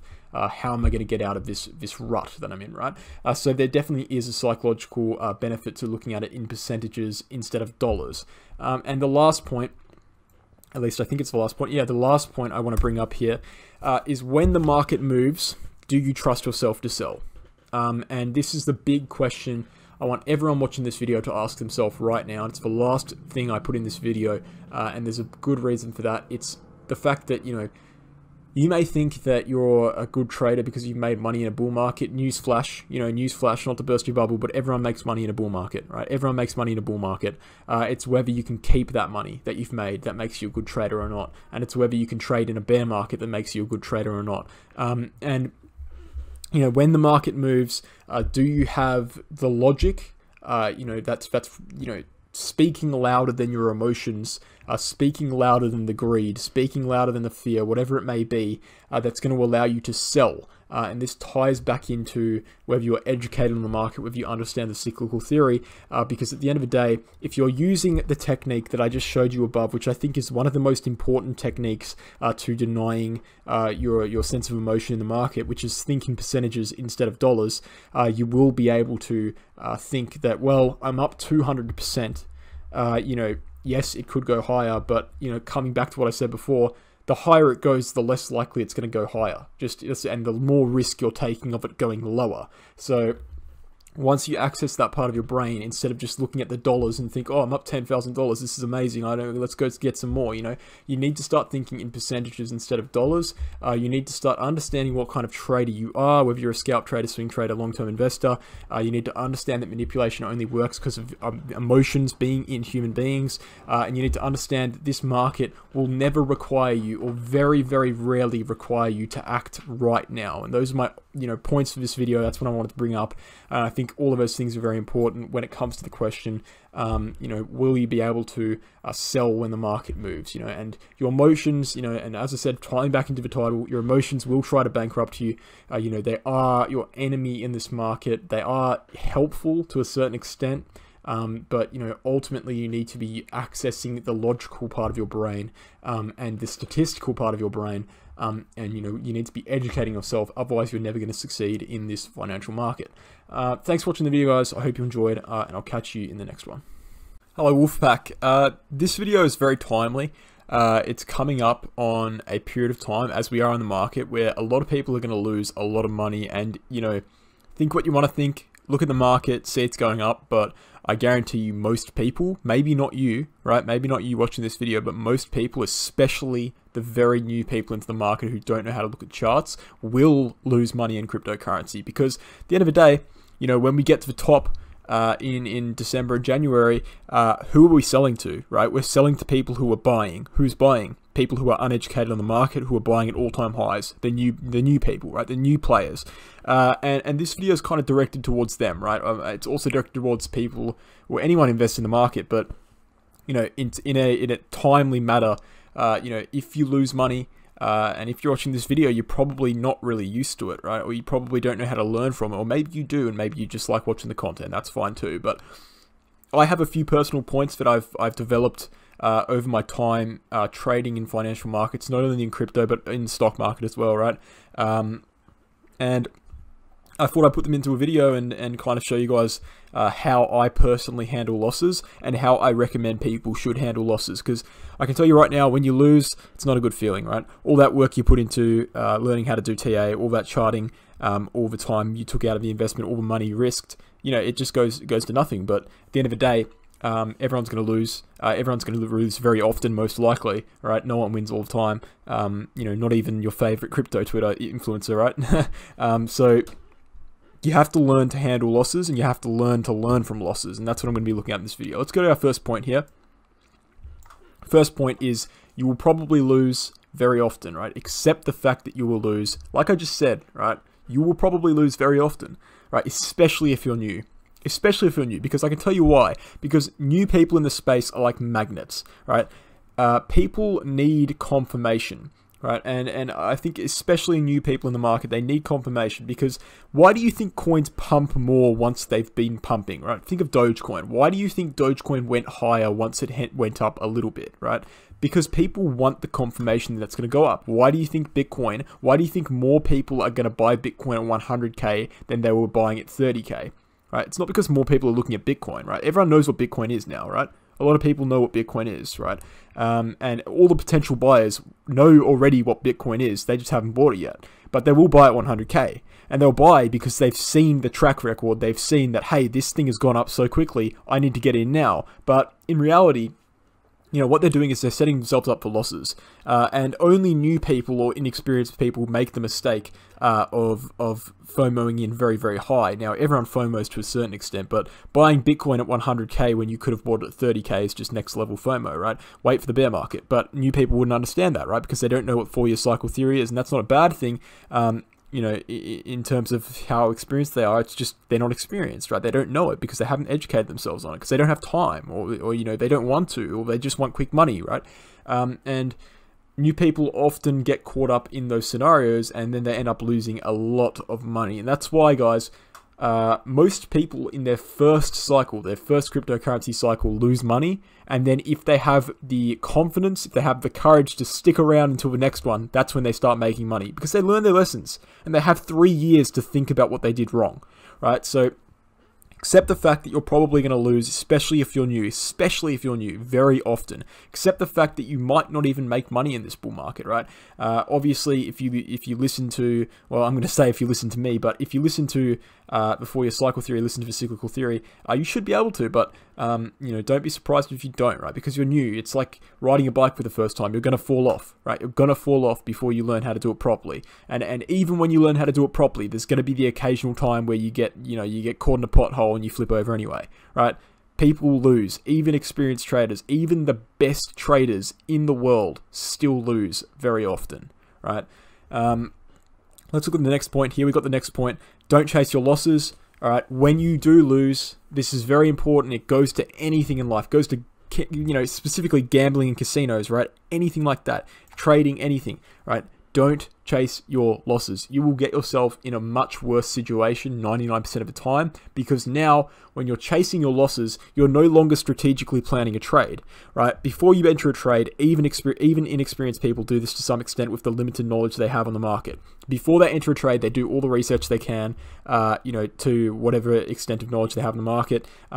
Before they enter that trade, they enter it, and then, sometimes it goes south. And when it goes south, they often become, and this goes to everyone, right? People often become overwhelmed with their emotions of sadness, whatever it may be, anger, the fact that it's gone down, blaming other things, blaming manipulation, blaming certain people as to why it's gone down. And then they will, in that same emotional state, in the same sitting, will go and enter another trade. And when people are emotional, when people are in situations like that, they're not going to do all of the research they usually do, and they're definitely not going to have a level-headed, non-biased point of view like they normally do if they're in a calm mood, right? So chasing your losses almost inevitably leads to more losses, and another reason for that is because if you're chasing your losses, you're probably going to double down, right?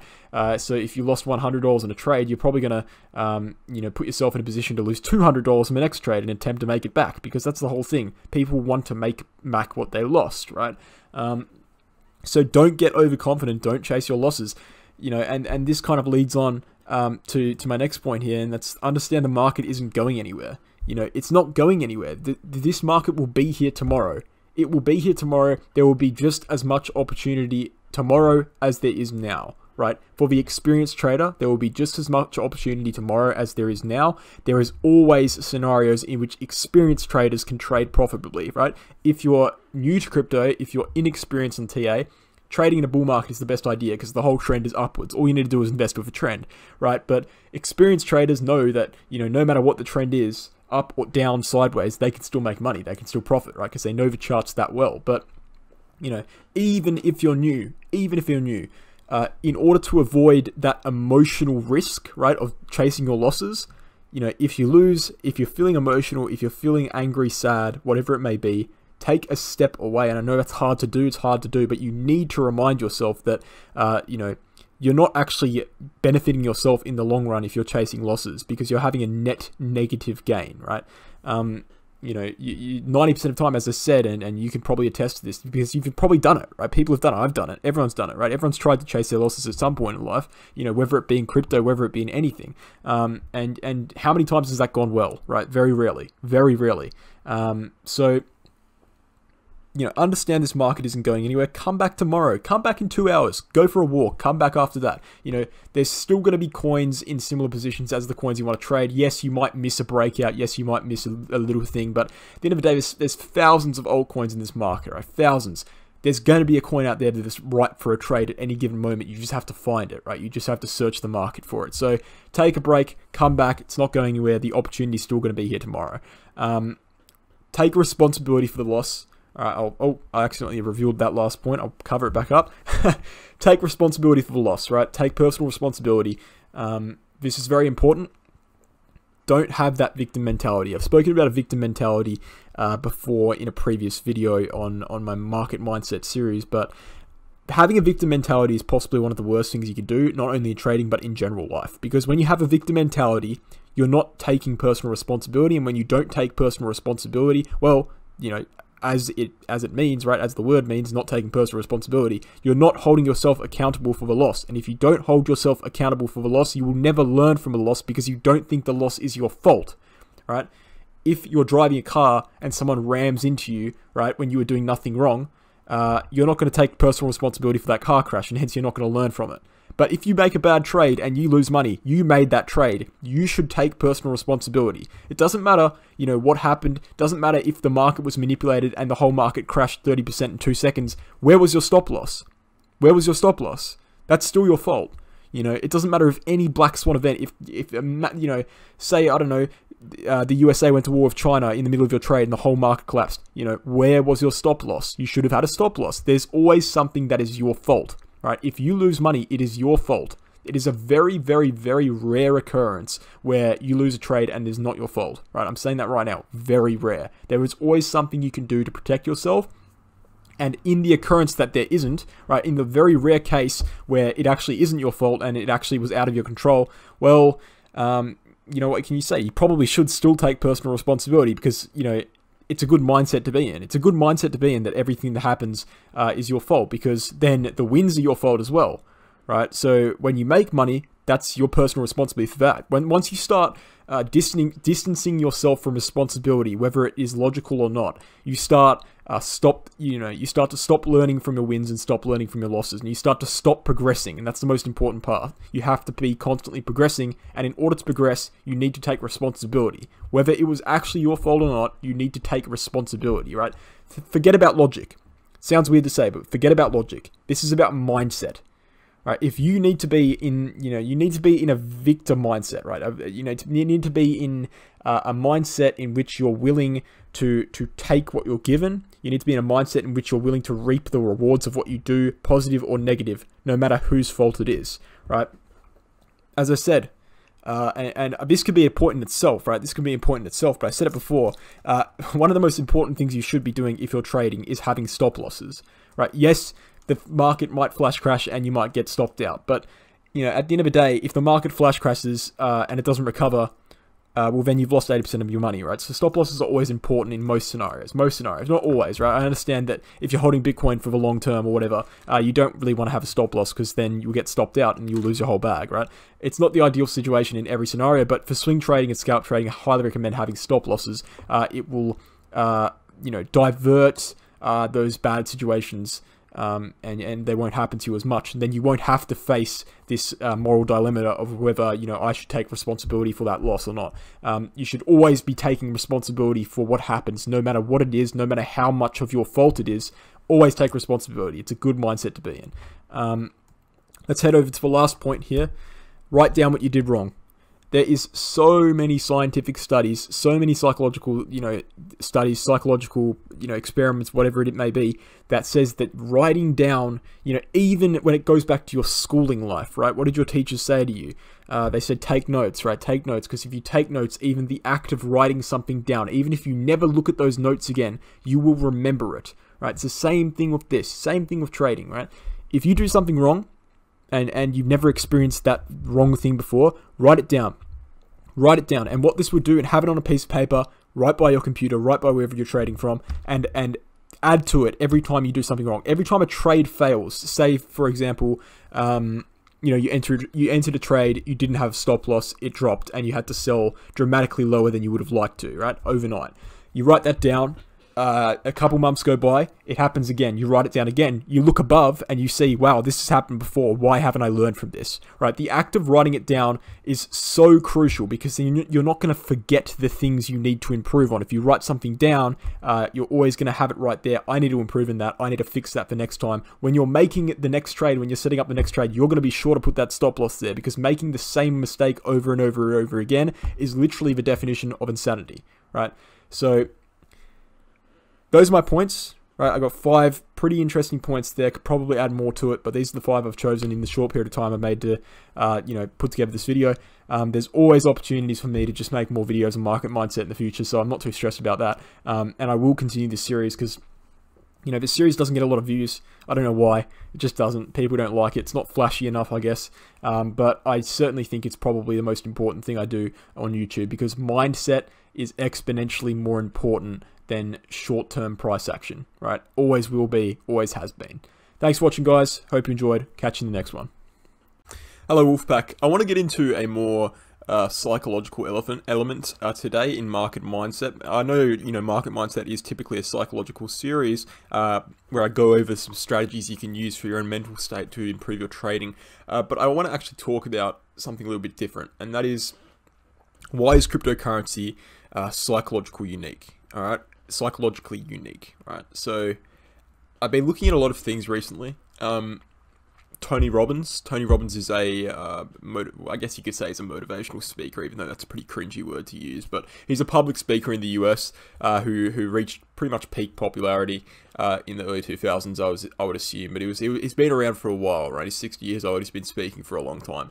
And he really outlines some great points, right? And one of those points is the 6 fundamental human needs. Right? So 6 distinctive things that humans kind of need or strive for, and in any given event, any given person, any given thing, if that event, if that thing, so in this case cryptocurrency, meets 3 of those fundamental needs, then it's going to be fulfilling for that person. And it's all based around the premise that success without fulfillment is failure, right? And I agree with that. Think about that for a second. Success without fulfillment is failure. 100% agree, right? Because success, whether it be monetary, whether it be successful in your family, whether it be whatever, if you're not fulfilled, you're going to be a failure. And I think that, you know, if you think of, he used an example, Robin Williams, right, the famous actor in America, who killed himself, right, hung himself. You think about what he did, right? So he used examples that, you know, he said he wanted to make movies, he made movies. He said he wanted to win an Oscar for comedies, he won the Oscar. He said he wanted to win an Oscar for serious acting, right, no joking, he won that. He said he wanted to build a successful family, he won that. He said he wanted to build a successful charity, he did that. He did everything in his life that he put out and set out to do, but he still ended up killing himself. And, you know, and I think that's a great example. You know, he tried to make everyone happy but himself, right? He tried to meet everyone else's fundamental 6 human needs, but he didn't meet his own, right? So there wasn't fulfillment in his life, and hence his life wasn't satisfying, right? And yes, he was very successful, right, in all aspects of his life, very successful person, but he wasn't fulfilled, right? And this is why I want to talk about this, and this is why I want to talk about cryptocurrency, because I was thinking about cryptocurrency, I was thinking about my investing experience, and this might be personalized to me, I don't think it is, right, but it might be personalized to me, and I was thinking about the 6 fundamental human needs that I'll go over in a second, and I was like, wow, you know, this is really, really close to what we have going on in the cryptocurrency space, and we'll get into it right now, right? So we have the first fundamental human need, which is certainty. Alright, oh, and I just revealed them all there. I hope you didn't see that. Let's just scroll this down a little bit. Certainty, right? So assurance that you can avoid pain and gain pleasure. How does this relate to cryptocurrency? Well, actually, I'll go over that in a second, right? So certainty as our first one. Assurance that you can avoid pain and gain pleasure. All right, our second fundamental human need. Uncertainty and variety, right? Contradicting the last one. The need for unknown, change, new stimulation, right? So this is a great example. So, you know, for example, you can be seeking certainty and uncertainty at the same time. Remember when Blockbuster was around, or, you know, movie renting stores, you know, how many people would have gone to a renting store, movie renting store, and rented the same movie twice, right? A lot of people have done that. Why? Because why would you watch a movie twice, even without that, on Netflix? Why would you watch the same movie you've already watched, right? Because you're certain it's going to be good, and maybe something you didn't notice last time will happen this time. Or, you know, you're certain it's going to be good because you've seen it before, but you can't really remember the story that well and you want to watch it again. Because you remember the feeling, you don't remember the actual specifics, right? So uncertainty and certainty can definitely play out at the same time. As for another one, significance, right? Significance. So feeling unique, feeling important, feeling special, feeling needed. Everyone wants to feel significant. You know, why do people dress up, you know, to go to, say, for example, I don't know if a lot of my American viewers would have prom, right? I have, you know, formals in Australia, right? Why would people dress up to that? Because they want to feel special, they want to feel beautiful, unique, they want to stand out. You know, why do people wear makeup? Same thing. Why do people buy shoes? You know, same thing. Why don't you just go to Target and buy some $5 shoes? Why would you buy $100 shoes? Because you want to feel special, you want to feel some unique, you want to feel important, not only for others, but for yourself. So it definitely makes sense there. Connection and love. right? A strong feeling of closeness or union with someone or something. Now, this doesn't have to be a romantic relationship, although most people would probably strive for that. It could just be, you know, friendships, really intense friendships with friends, family.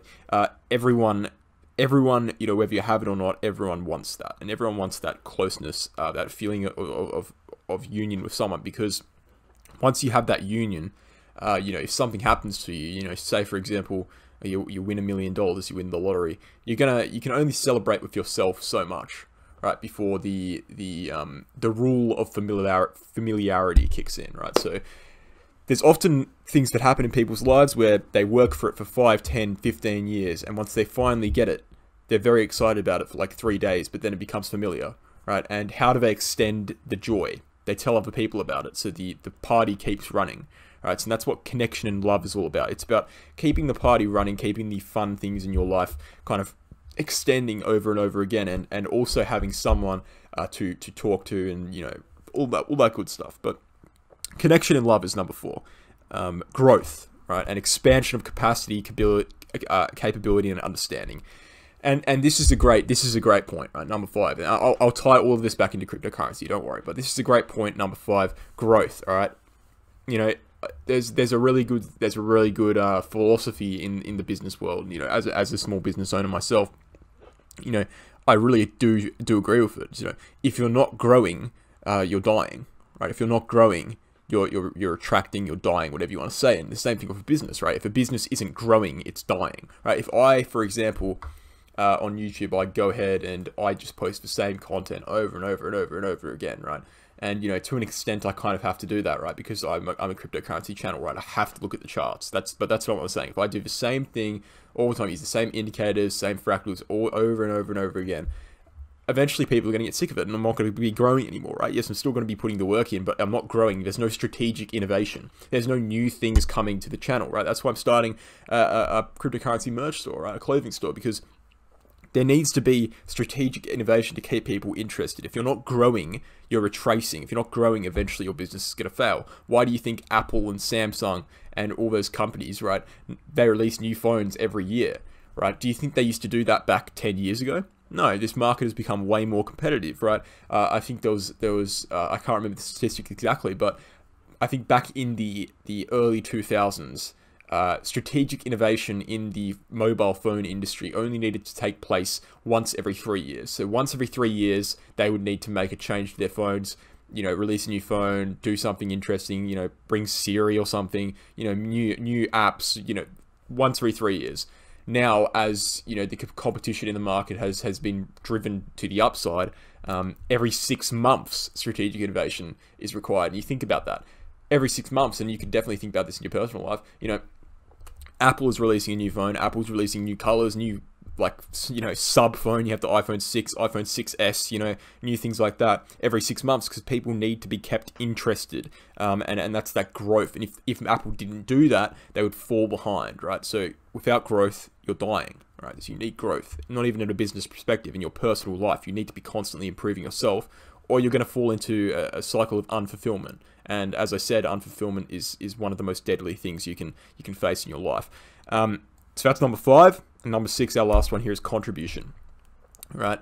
Contribution, a sense of service, on focusing on helping, giving support to others. Makes perfect sense, right? There's been multiple psychological studies that have been done that I can't name because I'm not.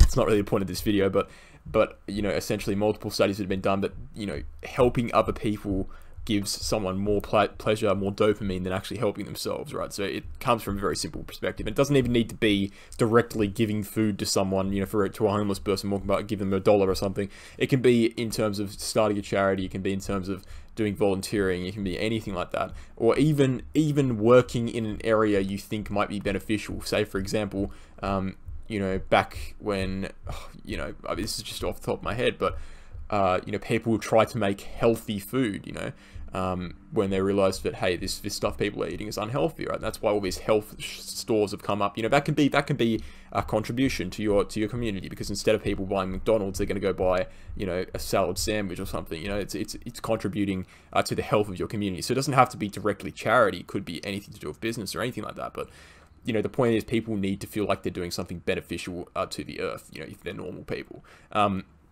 And, you know, even if they're not doing something beneficial, as long as it's justified as beneficial in their mind, as long as they think they're contributing, even if they're definitely not. You know, for example, the gambling industry, right? Casino bosses, you can pretty safely say they're not contributing to much, right? They're pretty much very, very immoral people who are running, you know, systems rigged to take people's money. But at the end of the day, they could justify that. They could say that, you know, oh, I'm just providing a place in which people can have fun, you know, and they are right to an extent, but I think the good outweighs the bad in most situations. But the point of the matter is, as long as you feel like, as long as you convince yourself that you're contributing, that you're satisfying that one of those 6 fundamental needs, right? So why do I want to speak about cryptocurrency in regards to this? Well, I wanted to speak about cryptocurrency because usually, you know, some events, you know, and things that happen in your life, you can name anything in your life right now. Take it off the top of your head, anything. And most of the time, the vast majority of the time, that thing or that person would only fulfill, you know, 1, 2, 3, or maybe 4 of those fundamental human needs. And, you know, again, Tony Robbins says that you need 3 of these fundamental human needs to be met in regards to something or someone for them to be fulfilling or for it to be fulfilling, right? So the reason why I want to talk about cryptocurrency is because for me personally, and I think a lot of people would feel the same way about this, you know, it seems as though 6 of them are met, all 6 of them, right? And that's just so unique, right? I think that's why we have such a strong community here in the cryptocurrency space, because I was thinking about it, and I can't think of any community, you know, through crypto Twitter, through crypto YouTube, that is more connected on a daily basis. And yes, that could be due to the fact that they need to be connected in order to survive in the market, but you know, there's not many communities that I see that do this like the cryptocurrency community, and specifically within, you know, certain coins. You know, you got the Digibyte community on Telegram, Nano community on Telegram. They're talking to each other every single day about how their coin's going to change the world.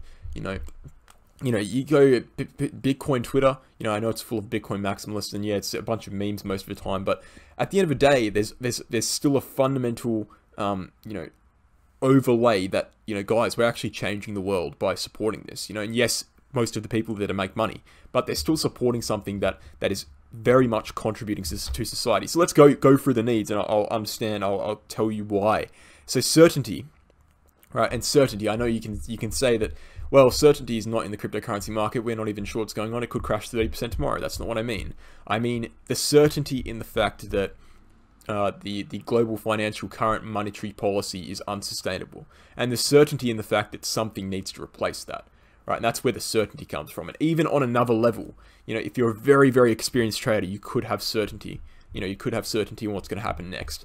Due to the cyclical theory, you could have certainty on what's going to happen next. You could have certainty that we're going to face regulation. You could have certainty that, you know, countries are going to adopt Bitcoin, and that definitely applies to cryptocurrency. Uncertainty and variety, right? Do I even need to talk about this? Uncertainty. What if I wake up tomorrow and all my coins are gone? What if I wake up tomorrow and my wallet's empty? What if I wake up tomorrow and the market's down 30%? Variety. Thousands of different cryptocurrency coins with thousands of different needs. So that's 2 fundamental human needs. Significance, right? Feeling unique, important, special, or needed, right? Why do you think people are involved in this cryptocurrency space? Right? Because they want to make money. That's one part of it. They want to make money, and making money in itself is feeling special, right? Because not many people have a dramatic amount of money, and people in cryptocurrency want to make a life-changing amount of money. So it's a desire to feel significant, the desire to feel unique, different to other people in the sense that you have this wealth, right? There's also the side of it that you want to feel different from people who, you know, for example, are holding all of their money in fiat currency, right? You want to feel unique in the sense that, hey, I'm holding something superior that is very unknown. It's kind of unknown at the moment. It won't be in the future, but is very low key. Not many people know it or understand it. I'm holding that. I'm significant. You know, I'm doing something different to other people. And you know, and to say that people don't feel like that, I think is lying. You know, I think most cryptocurrency investors, and excuse me if I'm speaking for you, do have, you know, I don't want to say a superiority complex, but they do have a deep belief that what they are doing, what they are holding, why they're buying Bitcoin is more morally just than other financial traders, such as stock market traders. So I think there's, since there is a meaning behind it, whereas the stock market, it's just basically make money. Cryptocurrency, it's, yeah, make money, but also you're contributing to something that could potentially bring back the free world. All right, so connection and love. Obviously you can say love isn't a thing, but connection, I can definitely feel a connection. Cryptocurrency community, building my own community to the Wolfpack, and obviously we don't know each other personally, but there is a connection there. We're both interested in, and me speaking directly to you right now, we're both interested in similar coins potentially. You're part of my Telegram group. I've probably spoken to you in the Telegram group. I've probably, maybe even potentially done business with you in the past. There is a connection there between I guess you could say owner and customer to a certain extent, but I don't like to think of it like that, right? Because I'm not making you pay for anything. This is completely free. I like to think of it between community leader and community member, the wolf and the wolf pack. And there is a connection there, and no doubt that connection will grow over time, as some of my supporters, I have been here since day one as well, which I know day one wasn't very long ago for the Wolves of Crypto, but 6 months ago roughly. But, the point of the matter is some of those people might still be there in a few years when, this channel potentially grows up and reaches 100,000 followers, 100,000, whatever it may be. And there's definitely a connection there between the community. So, and not even on a business level, but also on a crypto Twitter level. And why do you think people go to these conferences, Bitcoin conferences in Dubai, in Miami? Because they're connected to these people. They have the same interests, right? They have the same beliefs. Growth, and obviously a very simple one. Growth, I could list it out very easily right now for me personally. Well, growth in the sense that I'm constantly developing my technical analysis and fundamental analysis researching skills, right? And in order for me to continue profiting the market, I need to be constantly staying up to date with the new indicators that are coming out, the new trends, new charting patterns. And I'm not a 100% cryptocurrency wizard, guys. I'd say I'm very, very experienced, but I don't know every single indicator. You could throw 100 indicators at me and I probably know 80 of them. I don't know every single one, and I can't say that I use every single one and every single analysis I do. So there's always room for improvement, even in the best traders. And I'm not the best trader. I'm just saying, even in the best traders, even in the best possible trader that ever existed, there's always room for improvement. No one knows every single tiny thing about technical analysis or about, researching skills for finding good projects as well. There's always room for improvement, always room for growth. And on a business level, once again, as I said before, I need to be growing this business, otherwise it's going to be dying. And the same thing, and even the same thing for specific projects and teams of coins. If you have a coin that you're holding, I'm sure many people would go through this before. If you have a coin that you're holding and they're doing very, very well for months and months and months, and then one day you notice that, hey, these guys haven't released an update or a new thing to the network or anything for 3 months. There's a lack of growth, and yes, the coin still remains, the fundamentals are still the same, but there's no progression. When there's no progression, people get bored, and they send their money other places. It's like when Bitcoin tops out and heads sideways. There's no progression in the price. People get bored, so they sell their Bitcoin, right, and put their money into altcoins that are still moving. It's all about growth in this market, and I think that matches that fundamental human need as well. So that's 5. Contribution. Obviously, and I spoke about this before, I'm pretty sure I spoke about this before, but contribution, a sense of service, the current government monetary policy is unsustainable. I am contributing to something that is going to give people back their freedom, that is going to stop people being robbed from inflation. There is a sense of that contribution that you're doing, that you are supporting in cryptocurrency, even if you're not here for the contribution aspect. Even if you're here for the money, you're still contributing, right? You're still an early adopter. And I think that sense of contribution is with most people, So that's 6, right? And I was thinking about that before, and I'm sure there's other things you could list 6 for. And I know that this is kind of personalized to me, but Tony Robbins said, and a lot of people who did this study said that you have to meet 3 of those human needs for anything or anyone to be fulfilling, and cryptocurrency meets all 6 of them. And I think that's why it has this level of attraction to people. People seem to, for example, me, I was into stocks before I was into cryptocurrency.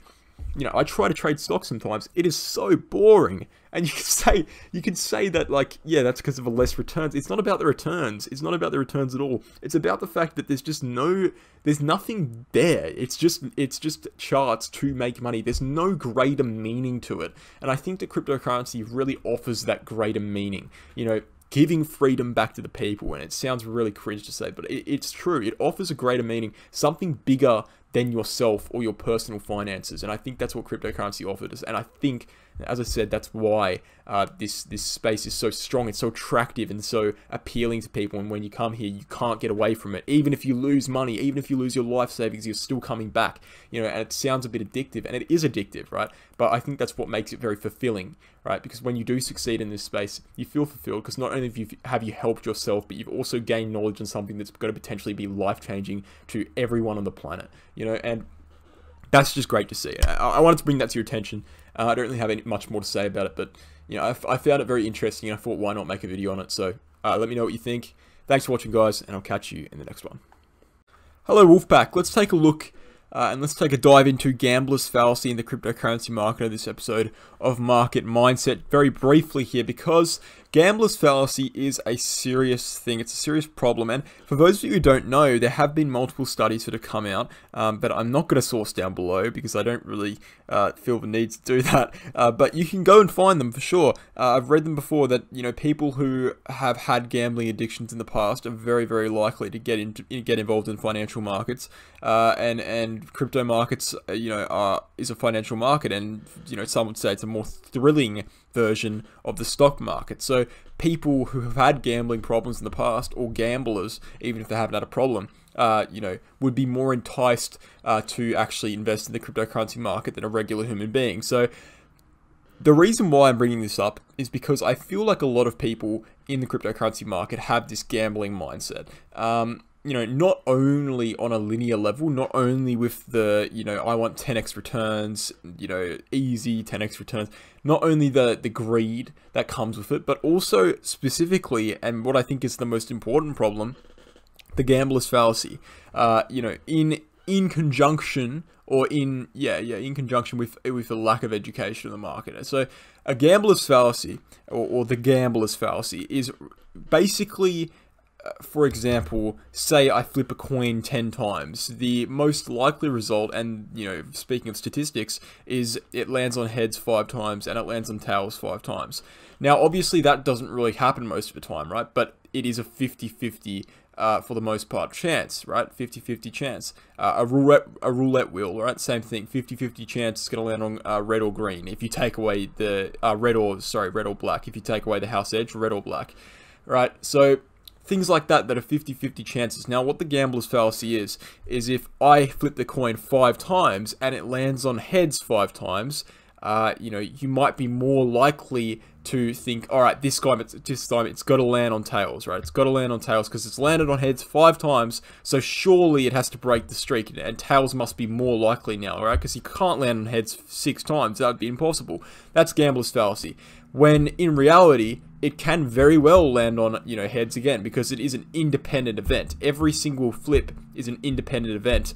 And the problem with the gambler mindset and gambler's fallacy is you start to get mixed up and think that those events are dependent rather than independent. You think that the last flip has an influence on the next flip. And that's why people who try to make strategies, for example, about roulette in a casino, who take into account that if it's landed on red 3 times, it has to land on black, right? So put more money on black, bet on black.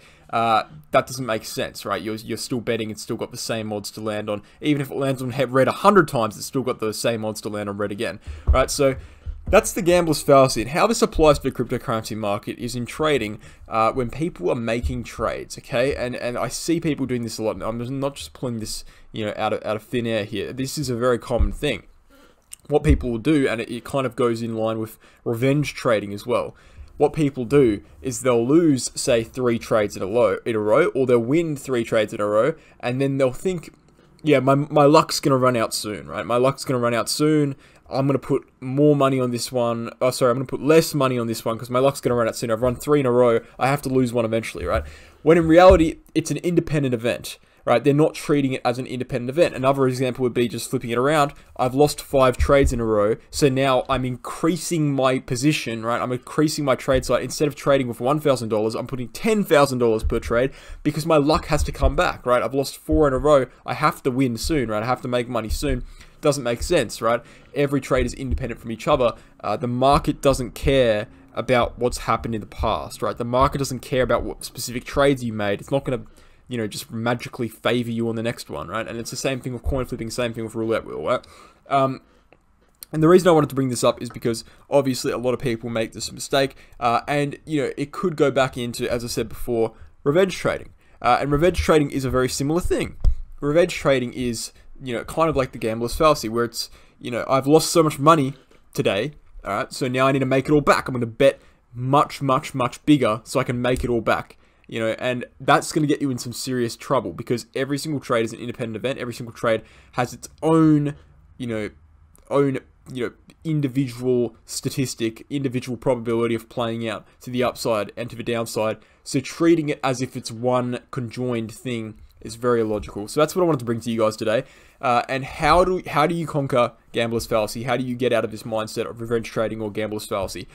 What you need to do, first of all, is literally just understand it. Understand what you're doing is illogical. It doesn't make sense, right? Would you do that in a casino? Right, some of you probably would. I mean, you know, someone's going to have a strategy on roulette somehow, but the point is, it's not going to make you more likely to profit on the next trade, okay? So there's two kind of aspects of this. There's gambler's fallacy, which is, you know, my luck's going to come back soon, I have to bet more here. And then there's revenge trading, which is, you know, I'm angry, I have to bet more here. I'm sad, I have to bet more here. Both of which are completely illogical, and both of which kind of play into the same kind of mindset, right? So understand it. Next time you try to do it, and I'm not saying all of you guys do this, but now, oh, sorry, I just zoomed in dramatically there. Let me zoom back out quickly. Oh, and I can't. Okay, but that's irrelevant right now. Next time you try to do it, next time you stop yourself, understand what's been said here today, understand gambler's fallacy, understand that you're falling into a trap that, you know, dumb money falls into. You know, if you think about the big money, if you think about the smart money, big investors with lots and lots of money who've been investing for years and years, very experienced, they would not fall into this trap, right? So what you need to be doing, just like, for example, in a basketball, you know, if you want to be a basketball player, you need to copy the big guys, copy the big players, you know, learn from the professionals. Same thing with trading. If the professionals don't revenge trade, if the professionals don't fall victim to gambler's fallacy, you should not, right? And you should stop yourself from doing that in order to become a decent trader. Thanks for watching, guys. Hope you enjoyed, and I'll catch you in the next one.